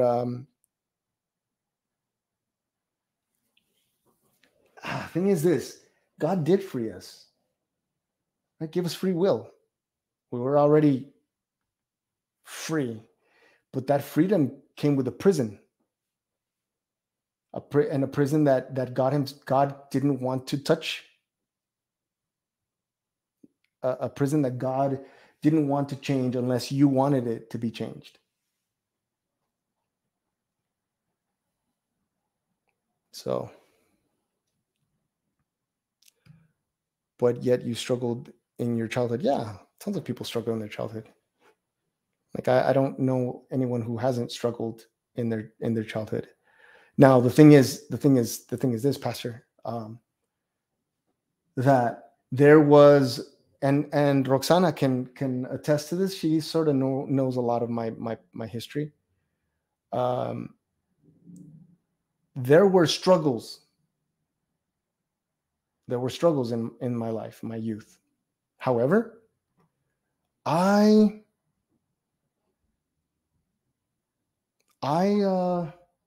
didn't suffer.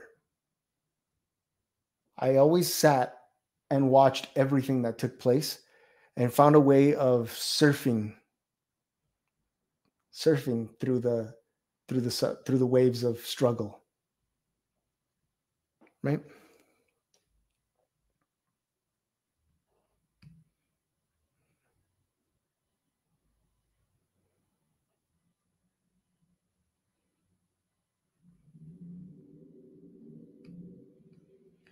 Now that I think about it, it's not conditioning. One needs to be wary of its conformity. It's nice to have a sense of belonging, community, acceptance, but by whom? By whom? Because when we're talking about conditioning, we're talking about the mind that wants that conformity, that wants, or we talk about the mind itself that wants that belonging, that community, that acceptance, in order for it to feel that it's worth something. But if you look at the self beat, or the part of you that's behind that conditioning, behind the mind, you already have everything you need. You don't need to belong to anything. You don't belong to community. You don't need to have acceptance, because you have the acceptance of the only one that matters. You're in communion with the only one that matters. You belong with the only one that matters.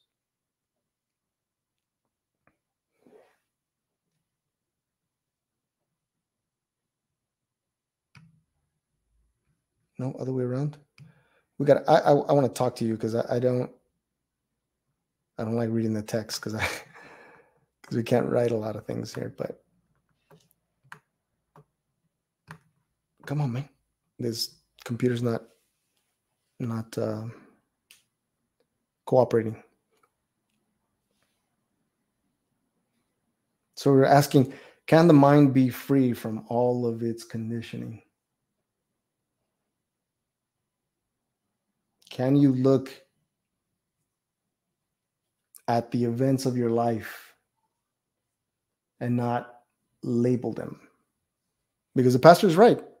If I would have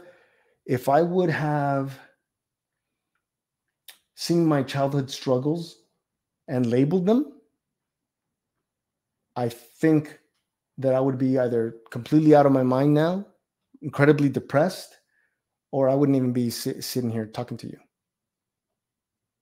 I wouldn't even be here talking to you, because I'm pretty sure that I would have fallen for gangs and drugs, because that was the only way to survive in that neighborhood.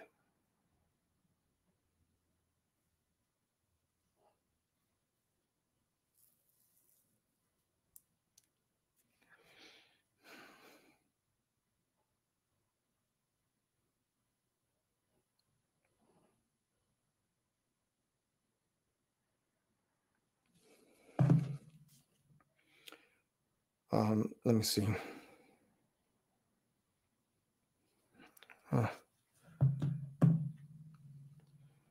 You know, like, but I learned at a really young age to just watch what the adults were doing around me, watch what alcoholics were doing around me, watch what drug addicts were doing around me, watch what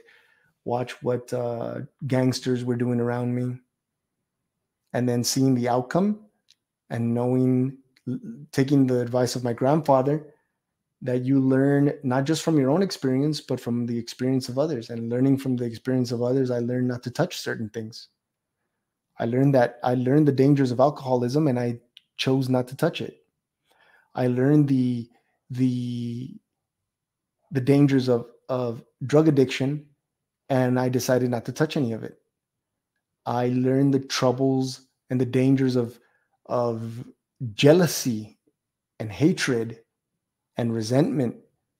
And I struggle with resentment a little bit, just a tiny little bit, because of course, when someone does something personal to me, of course it's going to hurt me, and of course there's something that I hold on to, but then I'm quick to let it go because I see the benefit of letting it go, because I see the dangers of holding on to it.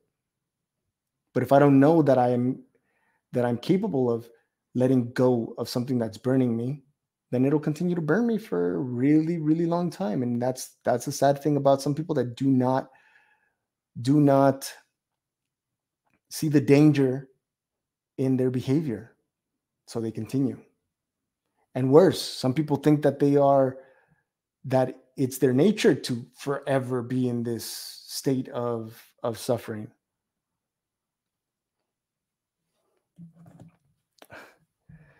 Let's see. I'm going to, let's see.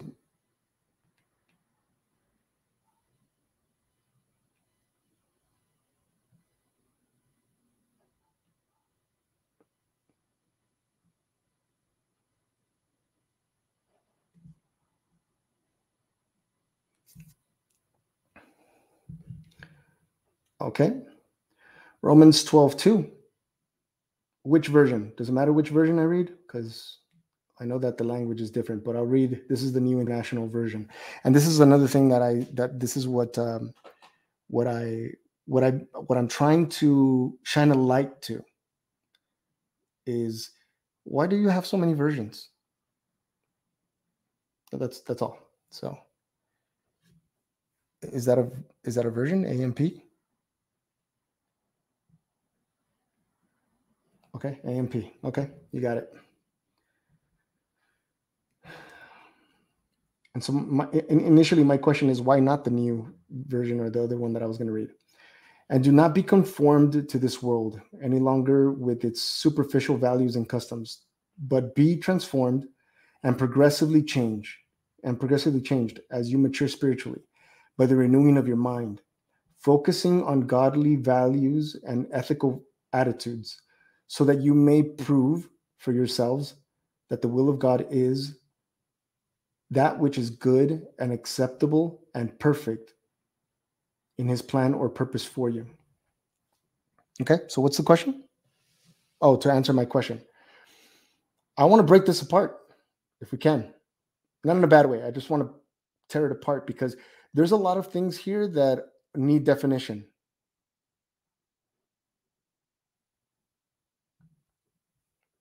And I think this part drives people crazy about me, because I don't just accept things at face value, and I have questions, and I dissect things.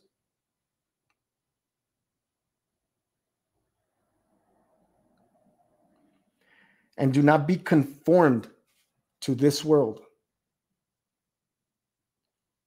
any longer with its superficial value and customs. So here we're acknowledging that there's a world and that it has superficial values and customs. Superficial meaning on the surface. They're not deep. They're not, sorry, I'm looking at my computer camera, that are customs and values that are superficial, that are only on the surface. They're not profound. They have no solid ground, right? So it's saying do not be conformed Don't fall into a groove. Don't fall into its pattern, right? Into the pattern of this world, right? But be transformed. But be transformed and progressively changed.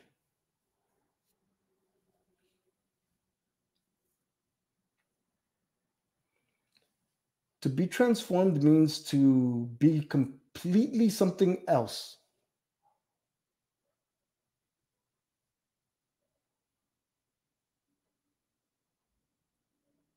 Right?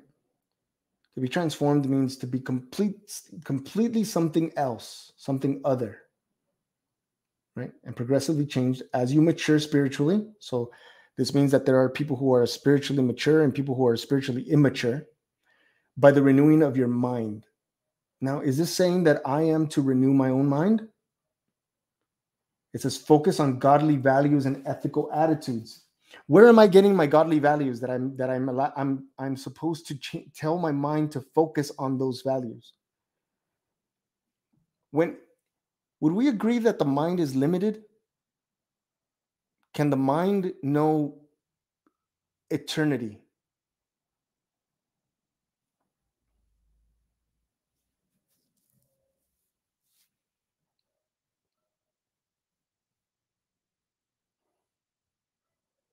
Through the word of God. Okay, so if we're going to go into this, who wrote this? Romans? Who's the author of Romans? Who's the one that wrote the letter to the Romans? I'm not trying to be cynical and I'm not trying to be rebellious, okay? I'm just asking serious questions here.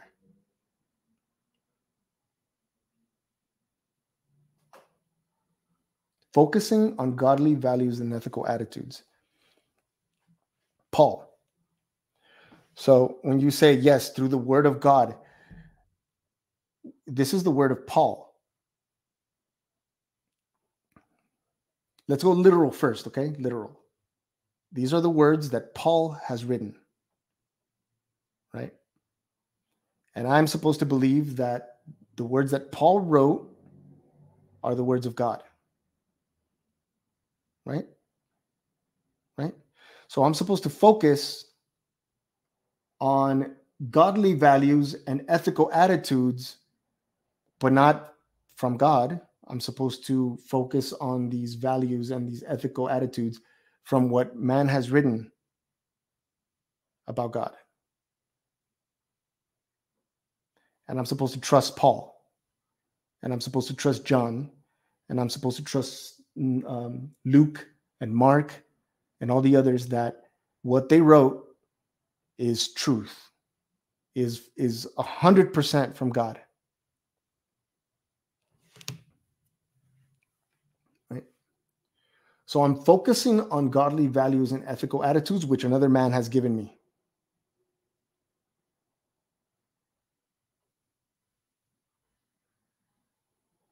Right? Let's just see the truth of that. Okay. I'm not dismissing the Bible. I'm not dismissing anything. I just want to be absolutely clear on what we're actually looking at. 100%. Whether God was working through Paul, I don't know, because I wasn't there. So I don't know. Is that okay for me to say? I'm not saying that you shouldn't. I'm just going to speak for myself that I don't know. So I'm trusting Paul and I'm trusting the other apostles. Now, I'm supposed to be focusing on godly values and ethical attitudes. Now, I'm supposed to take my mind, which we agree is full of it's conditioned by the world. So I'm supposed to take my mind, which is conditioned by the world, which means that the mind is worldly, and I'm supposed to use that to focus on something godly and ethical, and through that focus, I'm supposed to have some sort of renewal and prove what is the will of God. That is like saying, for me, I need to clean my car, so I'm going to take this dirty rag and wipe my car. A mind that is corrupted, a mind that is full of garbage from the world can never focus on something divine and pure and see it as it is. It's only going to it's like watching the world through a dirty lens. You're not going to see a clean world. You're going to say, man, this world is trashy. It's all scratched up and dirty. And it's like, no, it's the lens in which you're using to look at the world that is dirty. So how can a dirty lens see a clean world? So that you may prove for yourselves what the will of God is, that which is good and acceptable and perfect in his plan and purpose for you. Now,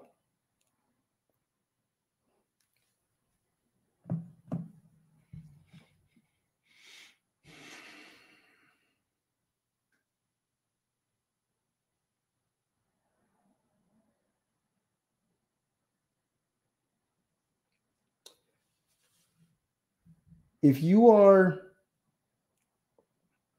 building something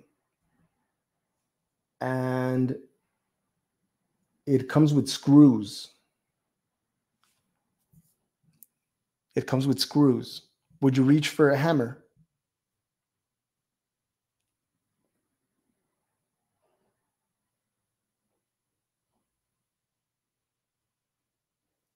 Would you use a hammer? Or would you use a screwdriver? Right? Only that which is in tune with perfection can see perfection. If I need a tool that sees what is perfect, is the mind perfect? I'll read 2 Peter 1:21, but in the meantime, answer that. Is the mind perfect?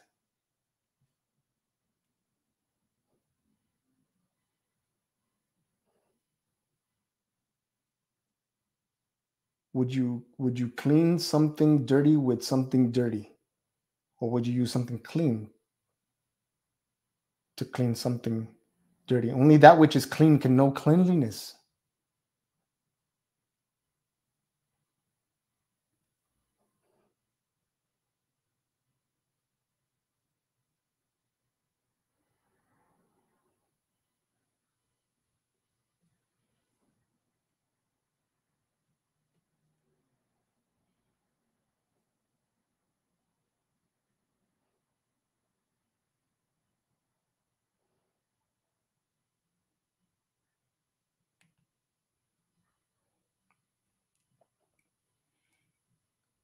Peter 1:1, for no prophecy was ever made by an act of human will, but men moved by the Holy Spirit spoke from God.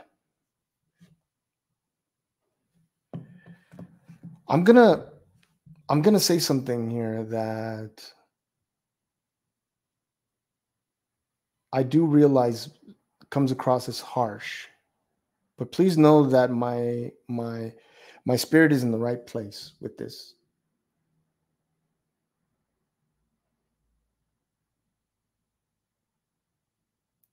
You brought about this phrase to Peter. You made me read this to prove that nothing in the Bible was ever made was ever made by an act of human will, but men moved by the Holy Spirit spoke from God. That doesn't actually tell me that it was. Just because it says it doesn't mean it's true. Right?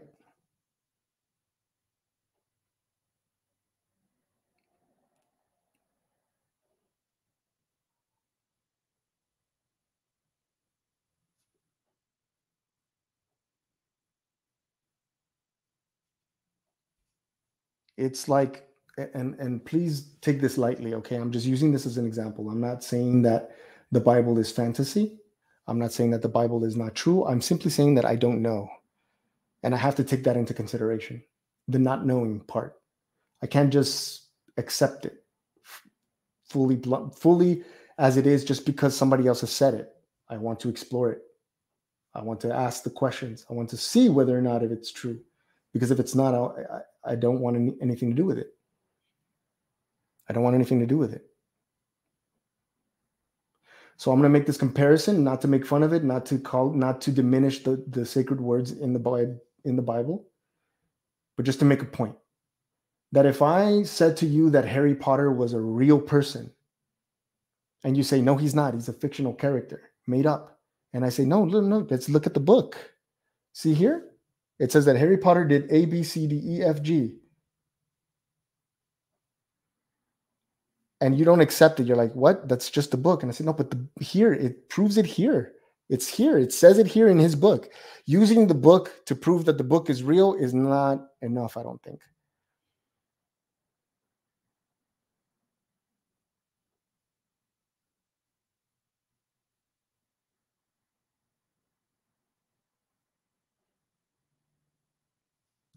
There are no half measures. Either it is true or it is not true. But in this case, it can be, because someone can write a biography of my life, and there could be things in it that actually happened, and things that the person exaggerated or added to it just for the sake of entertainment, or because he wanted to.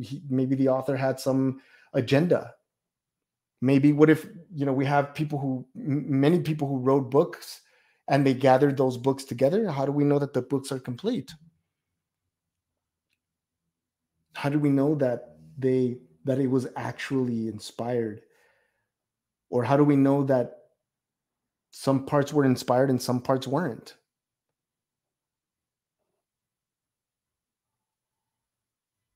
I'm not saying it's not real. I'm not saying it's not true. So let's not go there yet. What I'm saying, all I'm doing is questioning it.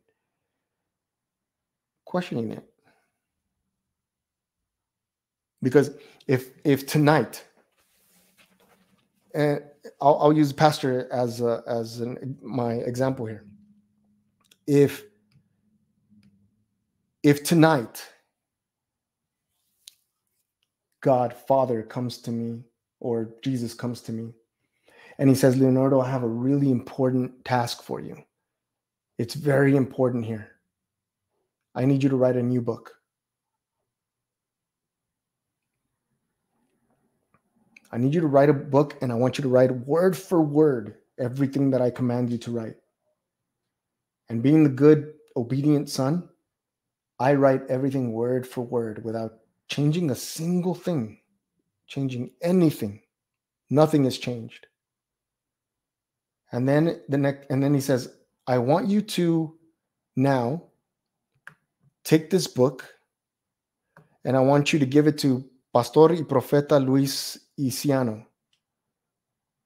I want you to give it to that pastor and tell him that it's my new commandment for what I want in his church. Okay? God instructed me to write these words word for word. And I do it. And I give it to the pastor. God didn't come to the pastor. God came to me. And he entrusted me with that. And then I go and I give it to Pastor Luis. And Pastor Luis takes the book and he believes it. And he believes it.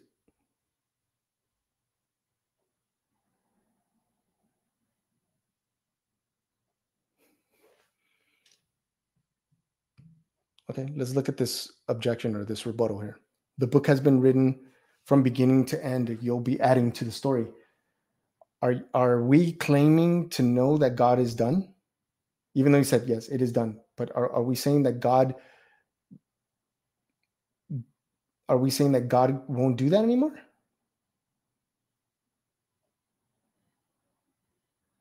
Because, continuing in my story, because Pastor, if I give you a book and you accept it, your faith is in who?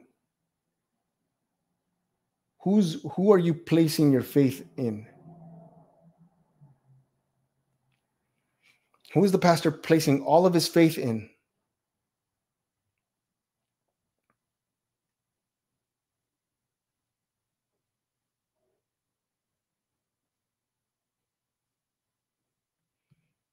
So if God actually did that, you would You would object to it? If God actually did that,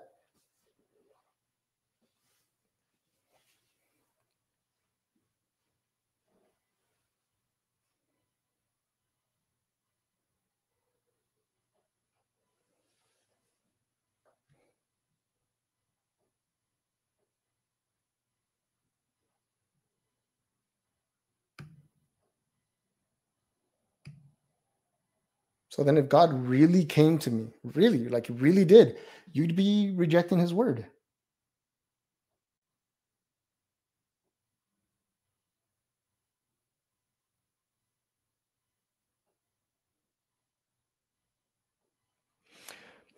You see, I have a little bit of trouble with that because a part of me, part of like my old atheist ways come back into play, because I used to say this, and except that then I used to say it disrespectfully and now I say it respectfully. But like, if God instructed an Old Testament and then now we have a New Testament, then didn't God change his mind? There was already a new book and it was accepted.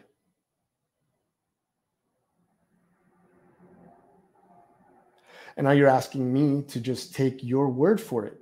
And I can't do that. God is far too important for me to just accept what somebody else gives me. I have to question it. But if you accept what I wrote, if you take it, your faith is in me, not in God.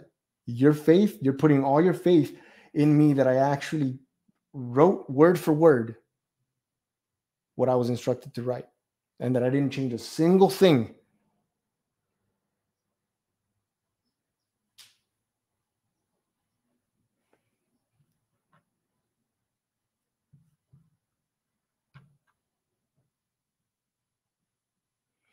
Olivia, I'm saying that if God instructed me tonight to write a new book, and he really did this, like for real, like really, really told me, came to me and instructed me to write, despite the fact that in churches you've been taught that the book is already complete. Because I know for a fact that there were other books that were written that didn't make the final cut.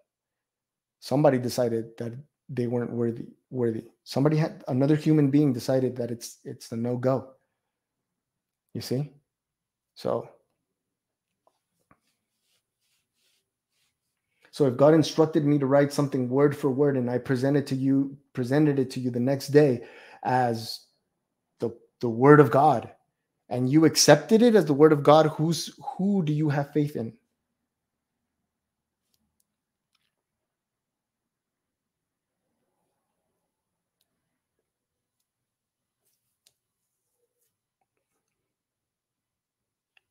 It is okay. I want you to understand one thing, that every book claims that.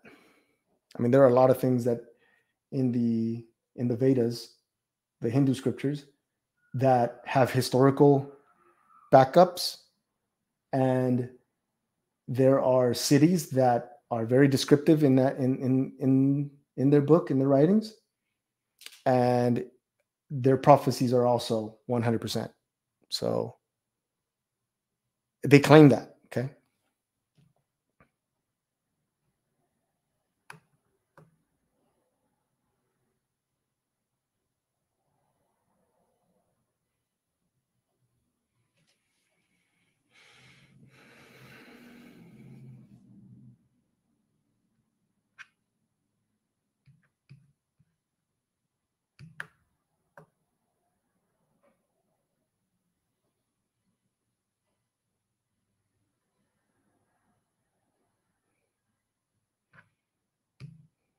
Yeah, and I understand that. I I understand that, but to say that it is an eyewitness account and to say that it is the word of God are two different things. They're two different things. It's like it's biography and autobiography are not the same thing.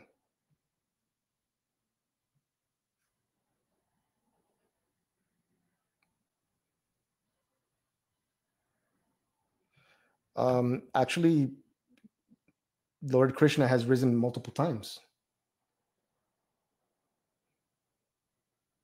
I mean, do we know the stories, or are we just saying, are we just making assertions of other religions that we know nothing about?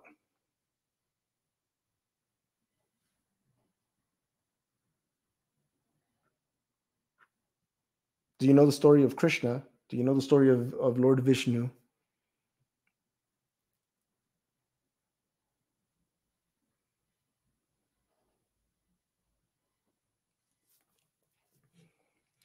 Because Lord Krishna is another reincarnation of Vishnu, and he has multiple reincarnations.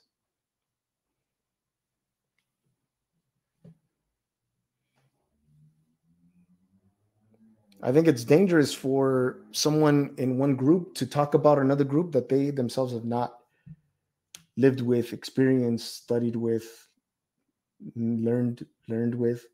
And by learning their culture or their ideas or their beliefs, I don't mean with a Christian scope, but that you look at it completely, entirely, without rejection, without accepting, just to look at it.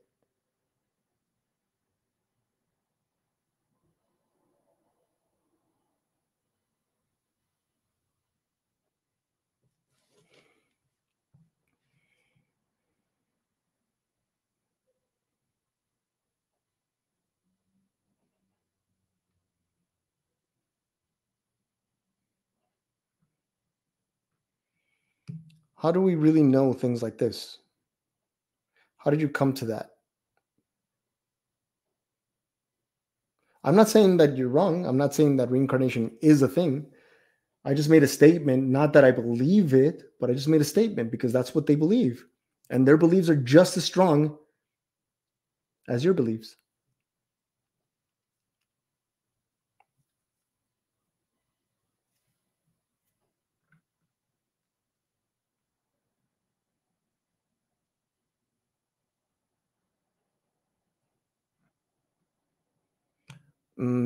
No, sir. I would I would ask you to just, even if you wanted to just Google things, or if you want, email me and I'll email you some things about the in the Bhagavad Gita, the conversation that Lord Krishna has with Arjuna is not that. Have you read it?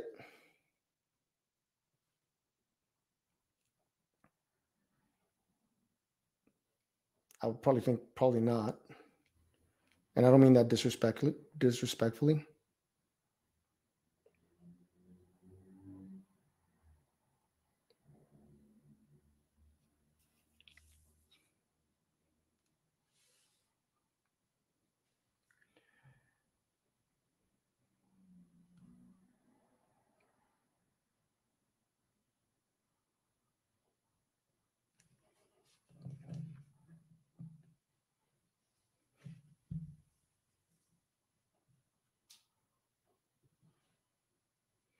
I'll leave you here. Sure. You can either message me on Instagram or message me, send me an email. Sure.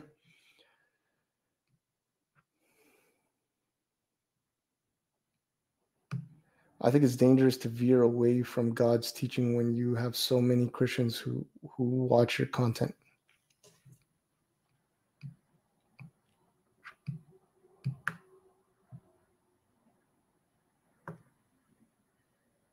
Hmm.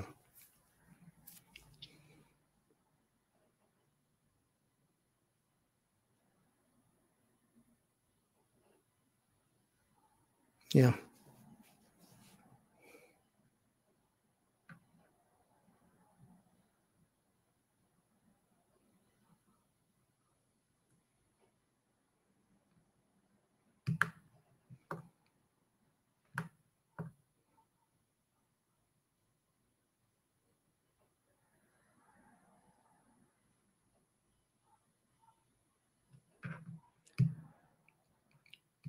I'm not trying to veer away from it. All I'm doing is I'm pointing, but you say that Jesus said, "I am the way," but so did Krishna.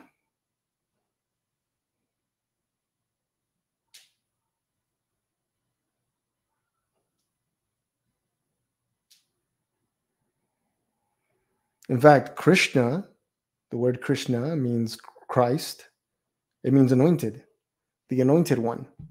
And Christ also means anointed. And in no way am I saying that Krishna is the way. I'm just saying we make claims like Christ is the only one that said it, and that's not true. In writing, at least, I'm not sure that he's the only one that said it, and I'm not sure that he's not the only one that said it. Because what one apostle wrote about Jesus and what he said, so did another devotee write about Lord Krishna.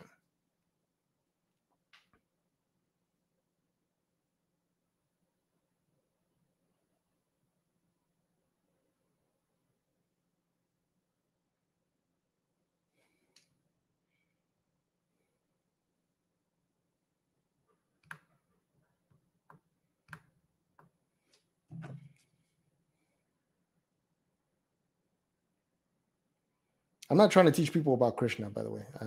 I really don't want to go there.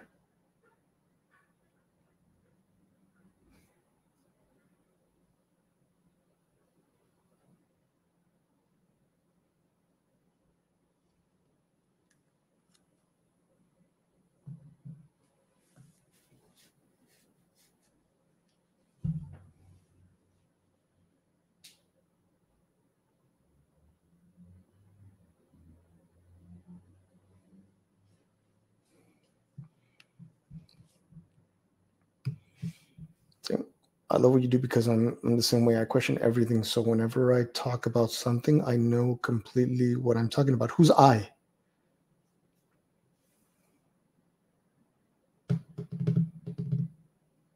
Who's I? Who's the I that knows? Because if you question everything, but you're still sitting on the Christian chair, you're filtering everything that you're questioning through your Christian ideas and your Christian beliefs. And I know that some of you say, yeah, that's what you're supposed to do. But then are you actually seeing? Are you actually seeing?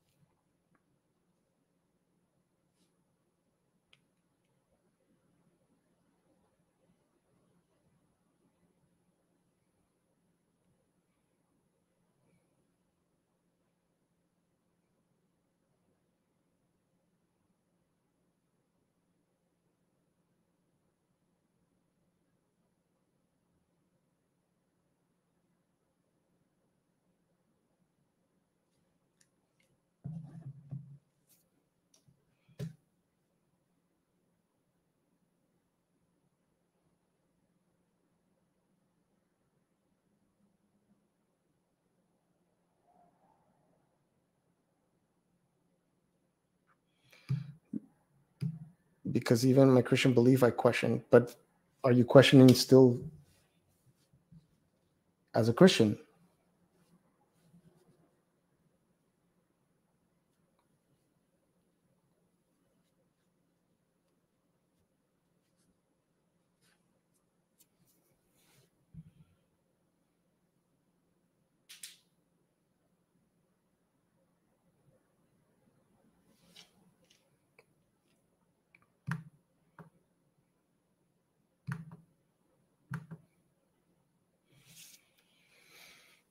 There's nothing wrong with questioning. There's nothing wrong with questioning. What's wrong, I feel, is our desire to attain something in the belief. To then it becomes a transaction, something that I trade off. I seated in the skeptical chair many times. Can you just sit? That's it. No skeptical. No, never mind. The conversations. It's a lot more critical, or I don't know what word I should use.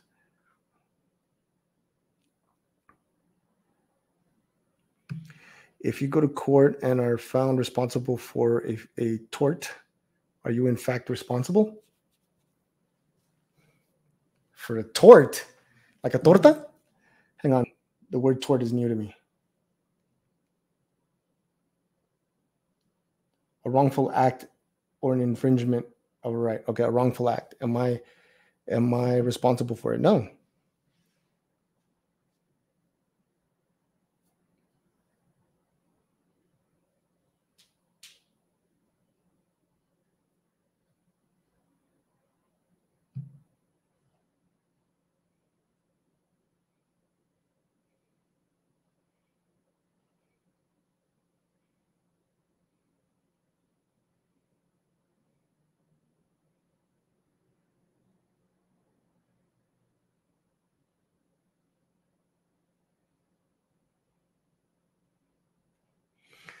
Question, can you accept truth when you see it?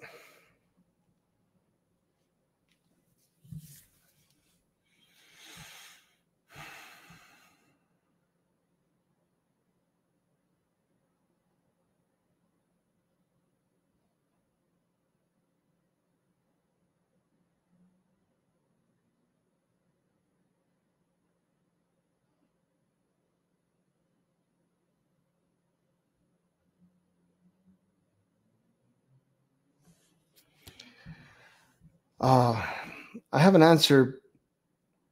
But I don't know that it's going to satisfy.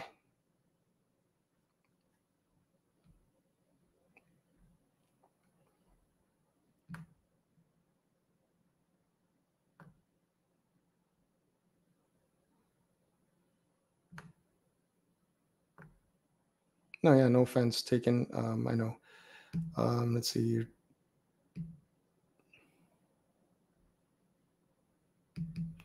When you are, I'm going to ask you a question. When you are seeking truth, and then you arrive to that truth, the arrival to the truth, the seeing of the truth, is the end of the seeker.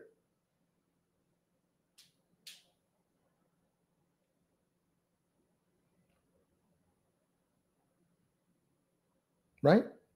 Because once you're there, you're there. You don't need to. The seeker is no more. Right?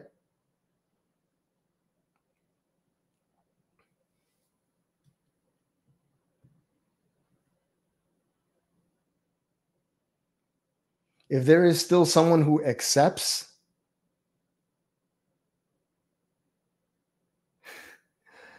if there is something that accepts, then this can still be the false self that is accepting the truth, the mind that can accept that truth. If there's something there to receive it, then it's not truth.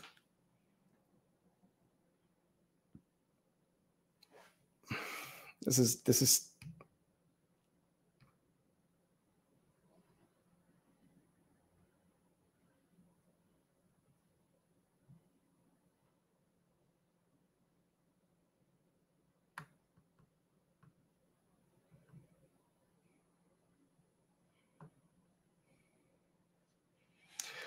okay. Let's look at it this way, Pastor.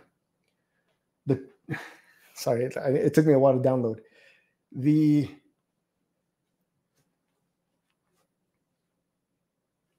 truth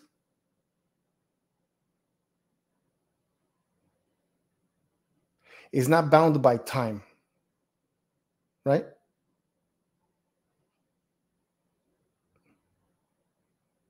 You could tell Auntie that I'm okay. I'm good. Thank you. Right, Pastor? The truth is beyond time. It's timeless. Right? It's not bound by time.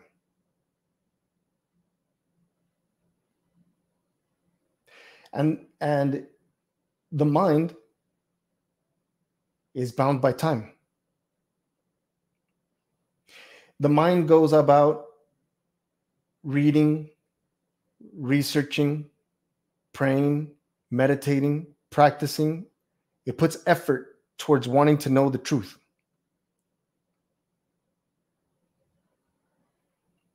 So the mind that is in time will read and practice and pray and meditate, and in some cultures will put its body into a pretzel. It will starve itself. It will flog itself. It'll create all kinds of practices to attain something that is beyond time.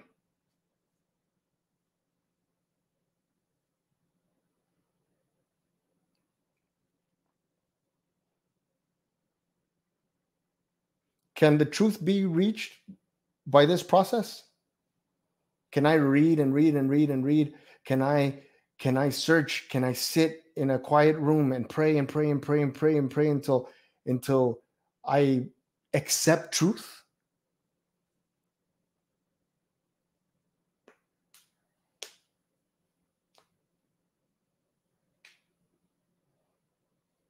Those practices are called religion. So through religion, can I achieve the truth?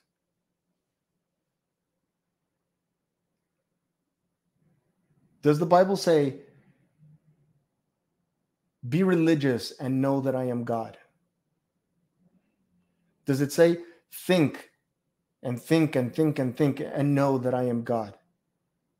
Does it say, pray and know that I am God? Does it say, accept and know that I am God? So if my mind cannot touch the eternal, if my mind can never touch the infinite, if my mind can never touch the truth, can never see truth because it is limited and the truth is not limited. So the mind being limited by all of its accumulation, all of its thought, all of its research, all of its process, all of its conditioning, if it can never see that which is divine, that which is sacred, then what can? What is it that accepts truth?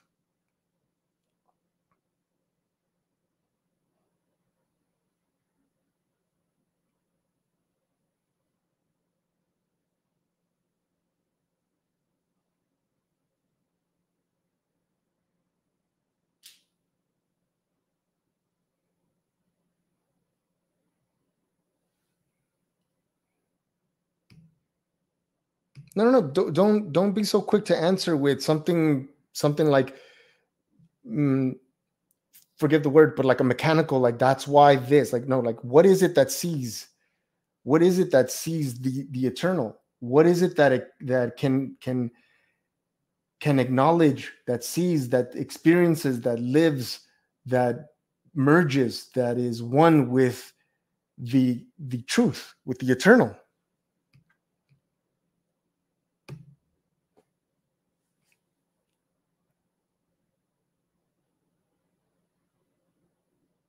Religion is for the mind.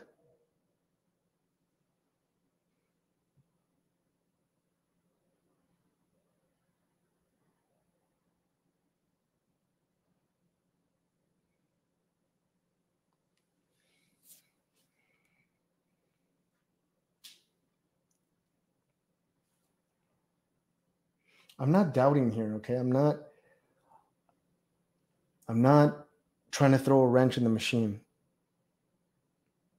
I'm not saying that Christianity is wrong. I'm not saying that the Bible is wrong. I'm simply questioning it. It doesn't fear question.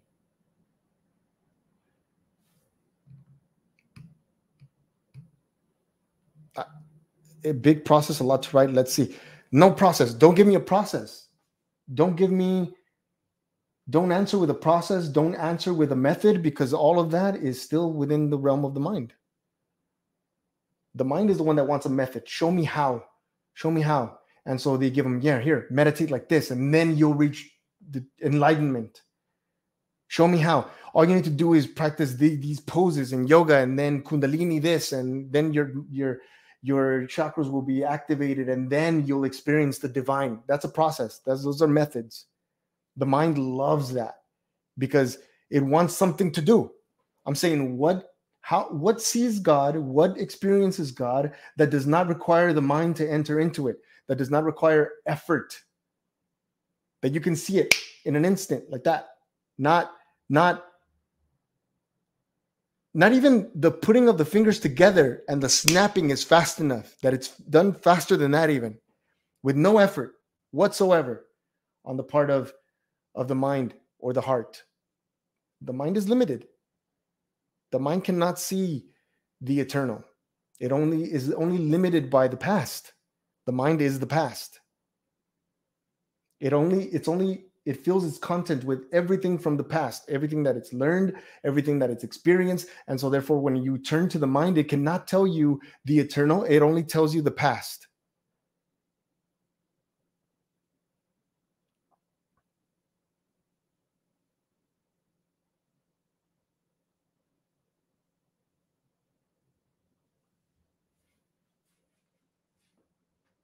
Like I said earlier, when I go into the desert and I see the vastness of the universe, and I look up into the night sky and I could see the Milky Way and all the stars, and I see its beauty.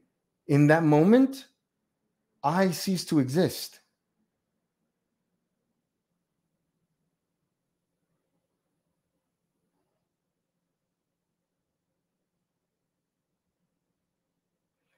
The me doesn't exist, and therefore I can experience what God has created, and I can stand there in its wonder, in all its wonder and its vastness and its beauty, and see it because it's a reflection of me, the real me. I hate that because of what New Age has done to it, but it can't even say that without it having someone go, oh, that's New Age. Forget all that. That the spirit, me, the spirit, looks up to the sky, and I can see myself reflected back at me. And in that moment, the mind shuts up completely because it has nothing to say about it. It cannot use words to define it. It can't give it meaning. Only when I step away that I can call it beautiful and I had a spiritual experience and all that. But no, that's just the mind.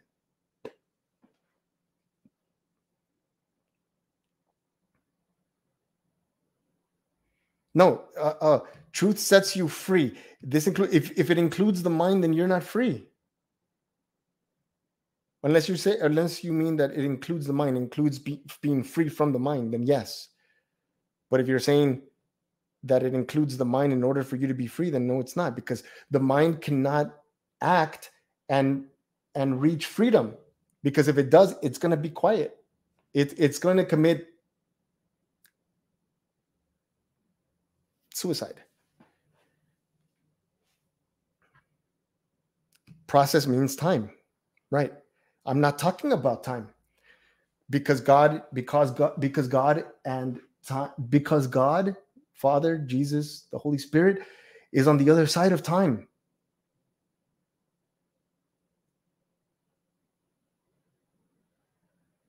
I do have children, Blue Magic. I do.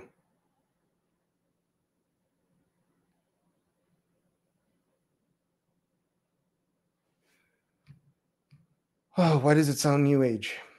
I know that it sounds New Age because you've heard it dozens of times, and your pastors will tell you that it's New Age, it's New Age, it's New Age. But the way to tell the difference is that I'm not giving you a method. I'm not giving you a process. I'm not giving you something to practice, something to believe. I'm not giving you breath work. I'm not saying if you sit in this pose and breathe, then you'll get this. I'm not giving you anything. You're not walking away with something other than that. All I'm telling you is the same thing. Surrender to Jesus, love Jesus, obey him. If you love him, you will obey him. And his commandment is to love one another. If you're loving others, then there is no you.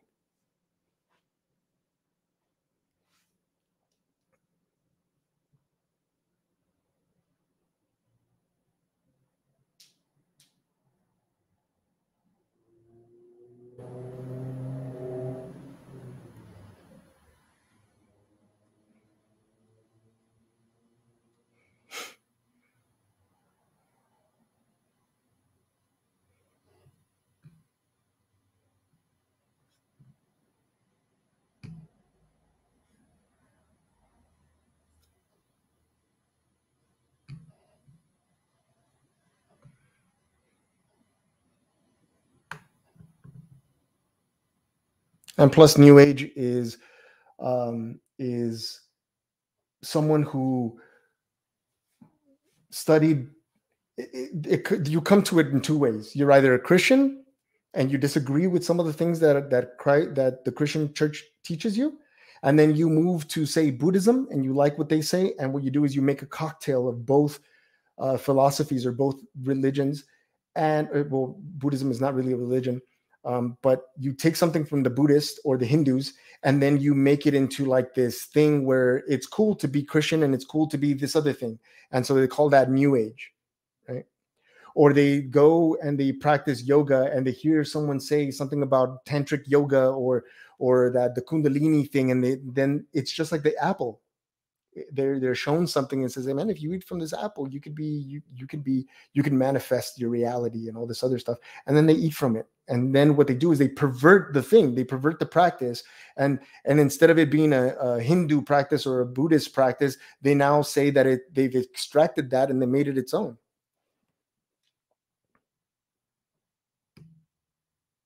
How can we obey commands without the mind? Figure it out. So first, don't reject it. First, don't say it's impossible. Look at it.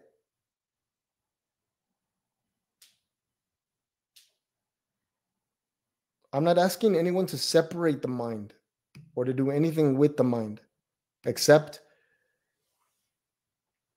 look at it.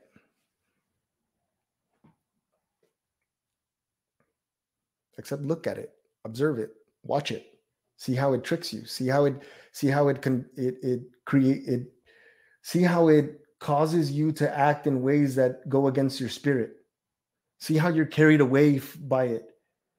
See how it has added meaning and defined things to mean things that get you into trouble.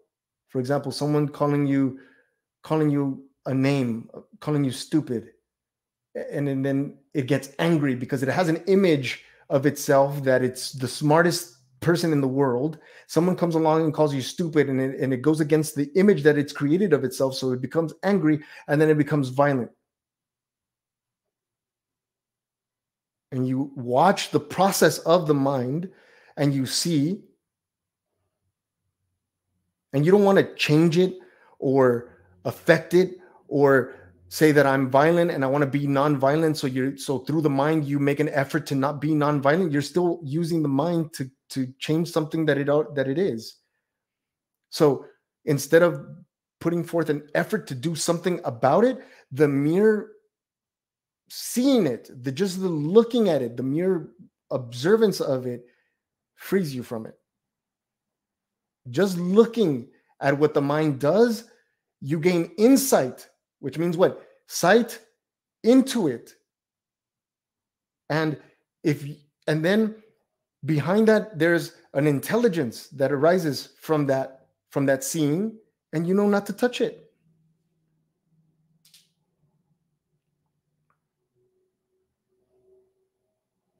This right here. If we use it rightly, it serves us well. If we use it poorly, it can be an enemy for us. Your mind is supposed to obey you. How can you obey a commandment without a mind, without your mind?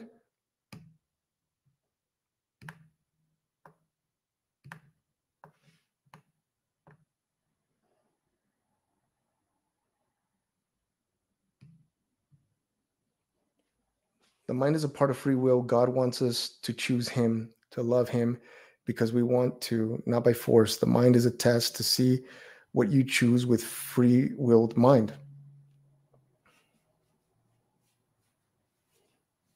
See, when you surrender to God, you have to surrender the mind too. You can't keep the mind. The mind will make a mess out of everything. And then all it'll do is it'll continue sinning because it has its own ambitions. It has its own goals. It has its own comforts.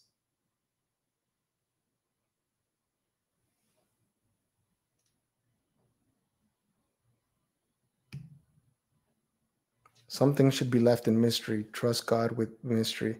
Allow Holy Spirit to guide your thinking. Your thinking will change, therefore mindsets will change.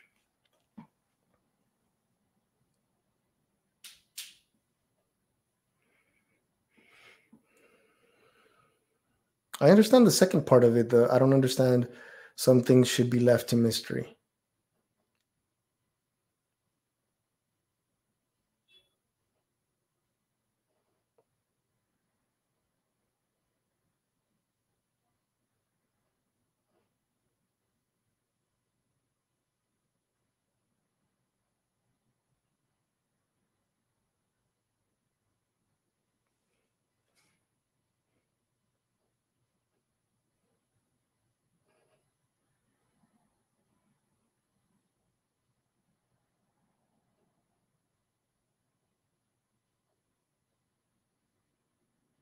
Our minds can't comprehend all that God is. That's right. That's but yet it likes to be the one that knows the truth. It likes to be the knower of truth, and it can't. It can't be the knower of truth. But there's something that understands God. There's something that sees the truth and doesn't touch it. It doesn't want to organize it. It doesn't want to put it into words. It doesn't want to put it into a process. It doesn't want to put it into a method. It doesn't want to organize it into ideas. It doesn't want to write it in a book. There's not enough books in the world there's not enough paper in the world to ever fit the entirety of that, the vastness of that.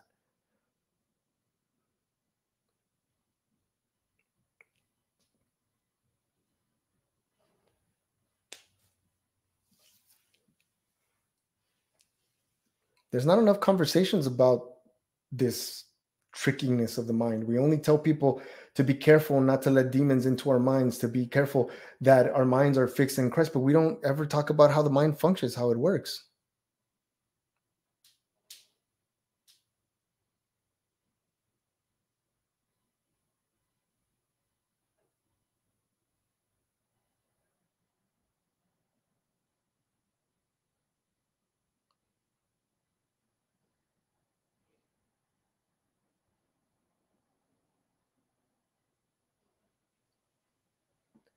I'm not against Christianity. I want to question all of its ideas, all of its assertions, and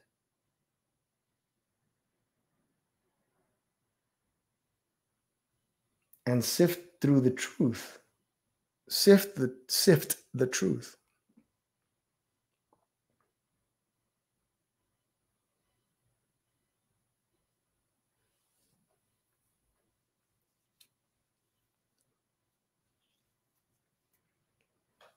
If we're not careful, we won't even bother bringing peace and love and kindness and all the things that were mentioned in that Romans chapter that the pastor had me read. If I don't fix it in myself, I can't tell others to be loving and kind when I'm being impatient. I want pizza.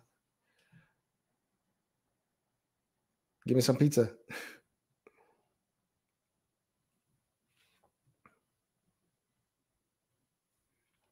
So I'd say if I would say that if we are truly concerned about dark forces entering, then we have to understand how we function.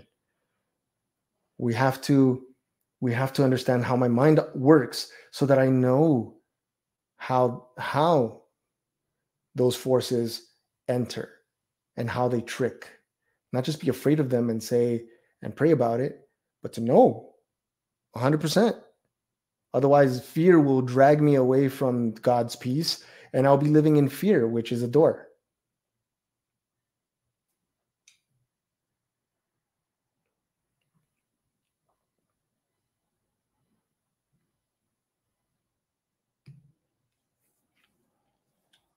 We have to ask those questions and not be so quick to answer, but ask the questions and really just keep asking it. And every time our mind comes up with an answer, we question that. And when our mind comes up with an answer, we question that. And if the mind comes up with the answer, we question that until the mind cannot come up with any more answers, and all that's left is the truth.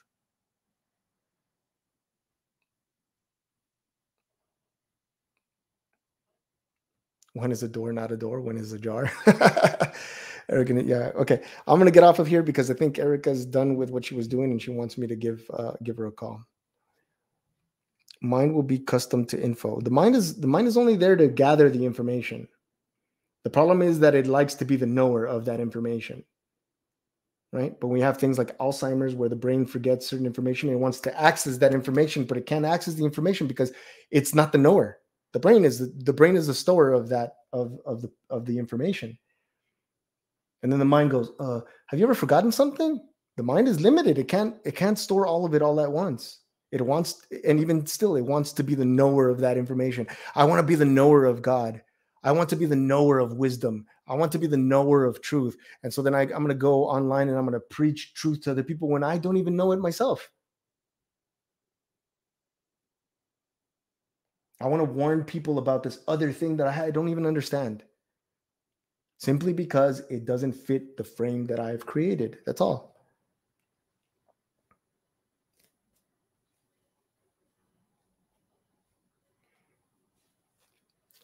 I'm going to head on out here because I see that Erika wants to have a conversation or talk to me. That's why we should have taken the mind of Christ, for it is truth, peace, and leads us in darkness. Right? That's something to think about. Can you replace your mind with his mind? So that when you look at something, instead of it being your conditioning, your old self, your old life, interrupting that scene, that it is Christ's mind that comes up and tells you and reveals it for what it is, true.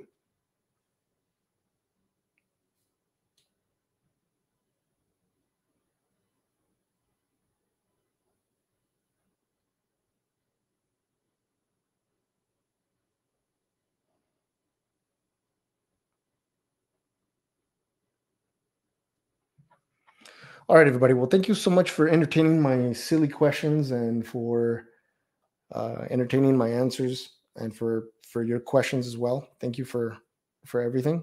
Feel free to message me. Well, I'm going to jump on here from time to time and just have these conversations. I think they're better here on YouTube than they are on Instagram, only because the live chat stays. So if I ever want to see it again, I can look at your answers. And yes, I will pray for your auntie. If you can all please join us and pray for Mary Leanne. When you say your prayers tonight, please. Excellent. Thank you all so much for your input and for walking through this with me. We'll have more conversations like this. And thank you for keeping it peaceful. I know that I saw a couple comments that were like getting a little passionate, but I appreciate your respect, and I'm doing my best to respect you all as well and your ideas and your beliefs. So appreciate it. All right. See ya.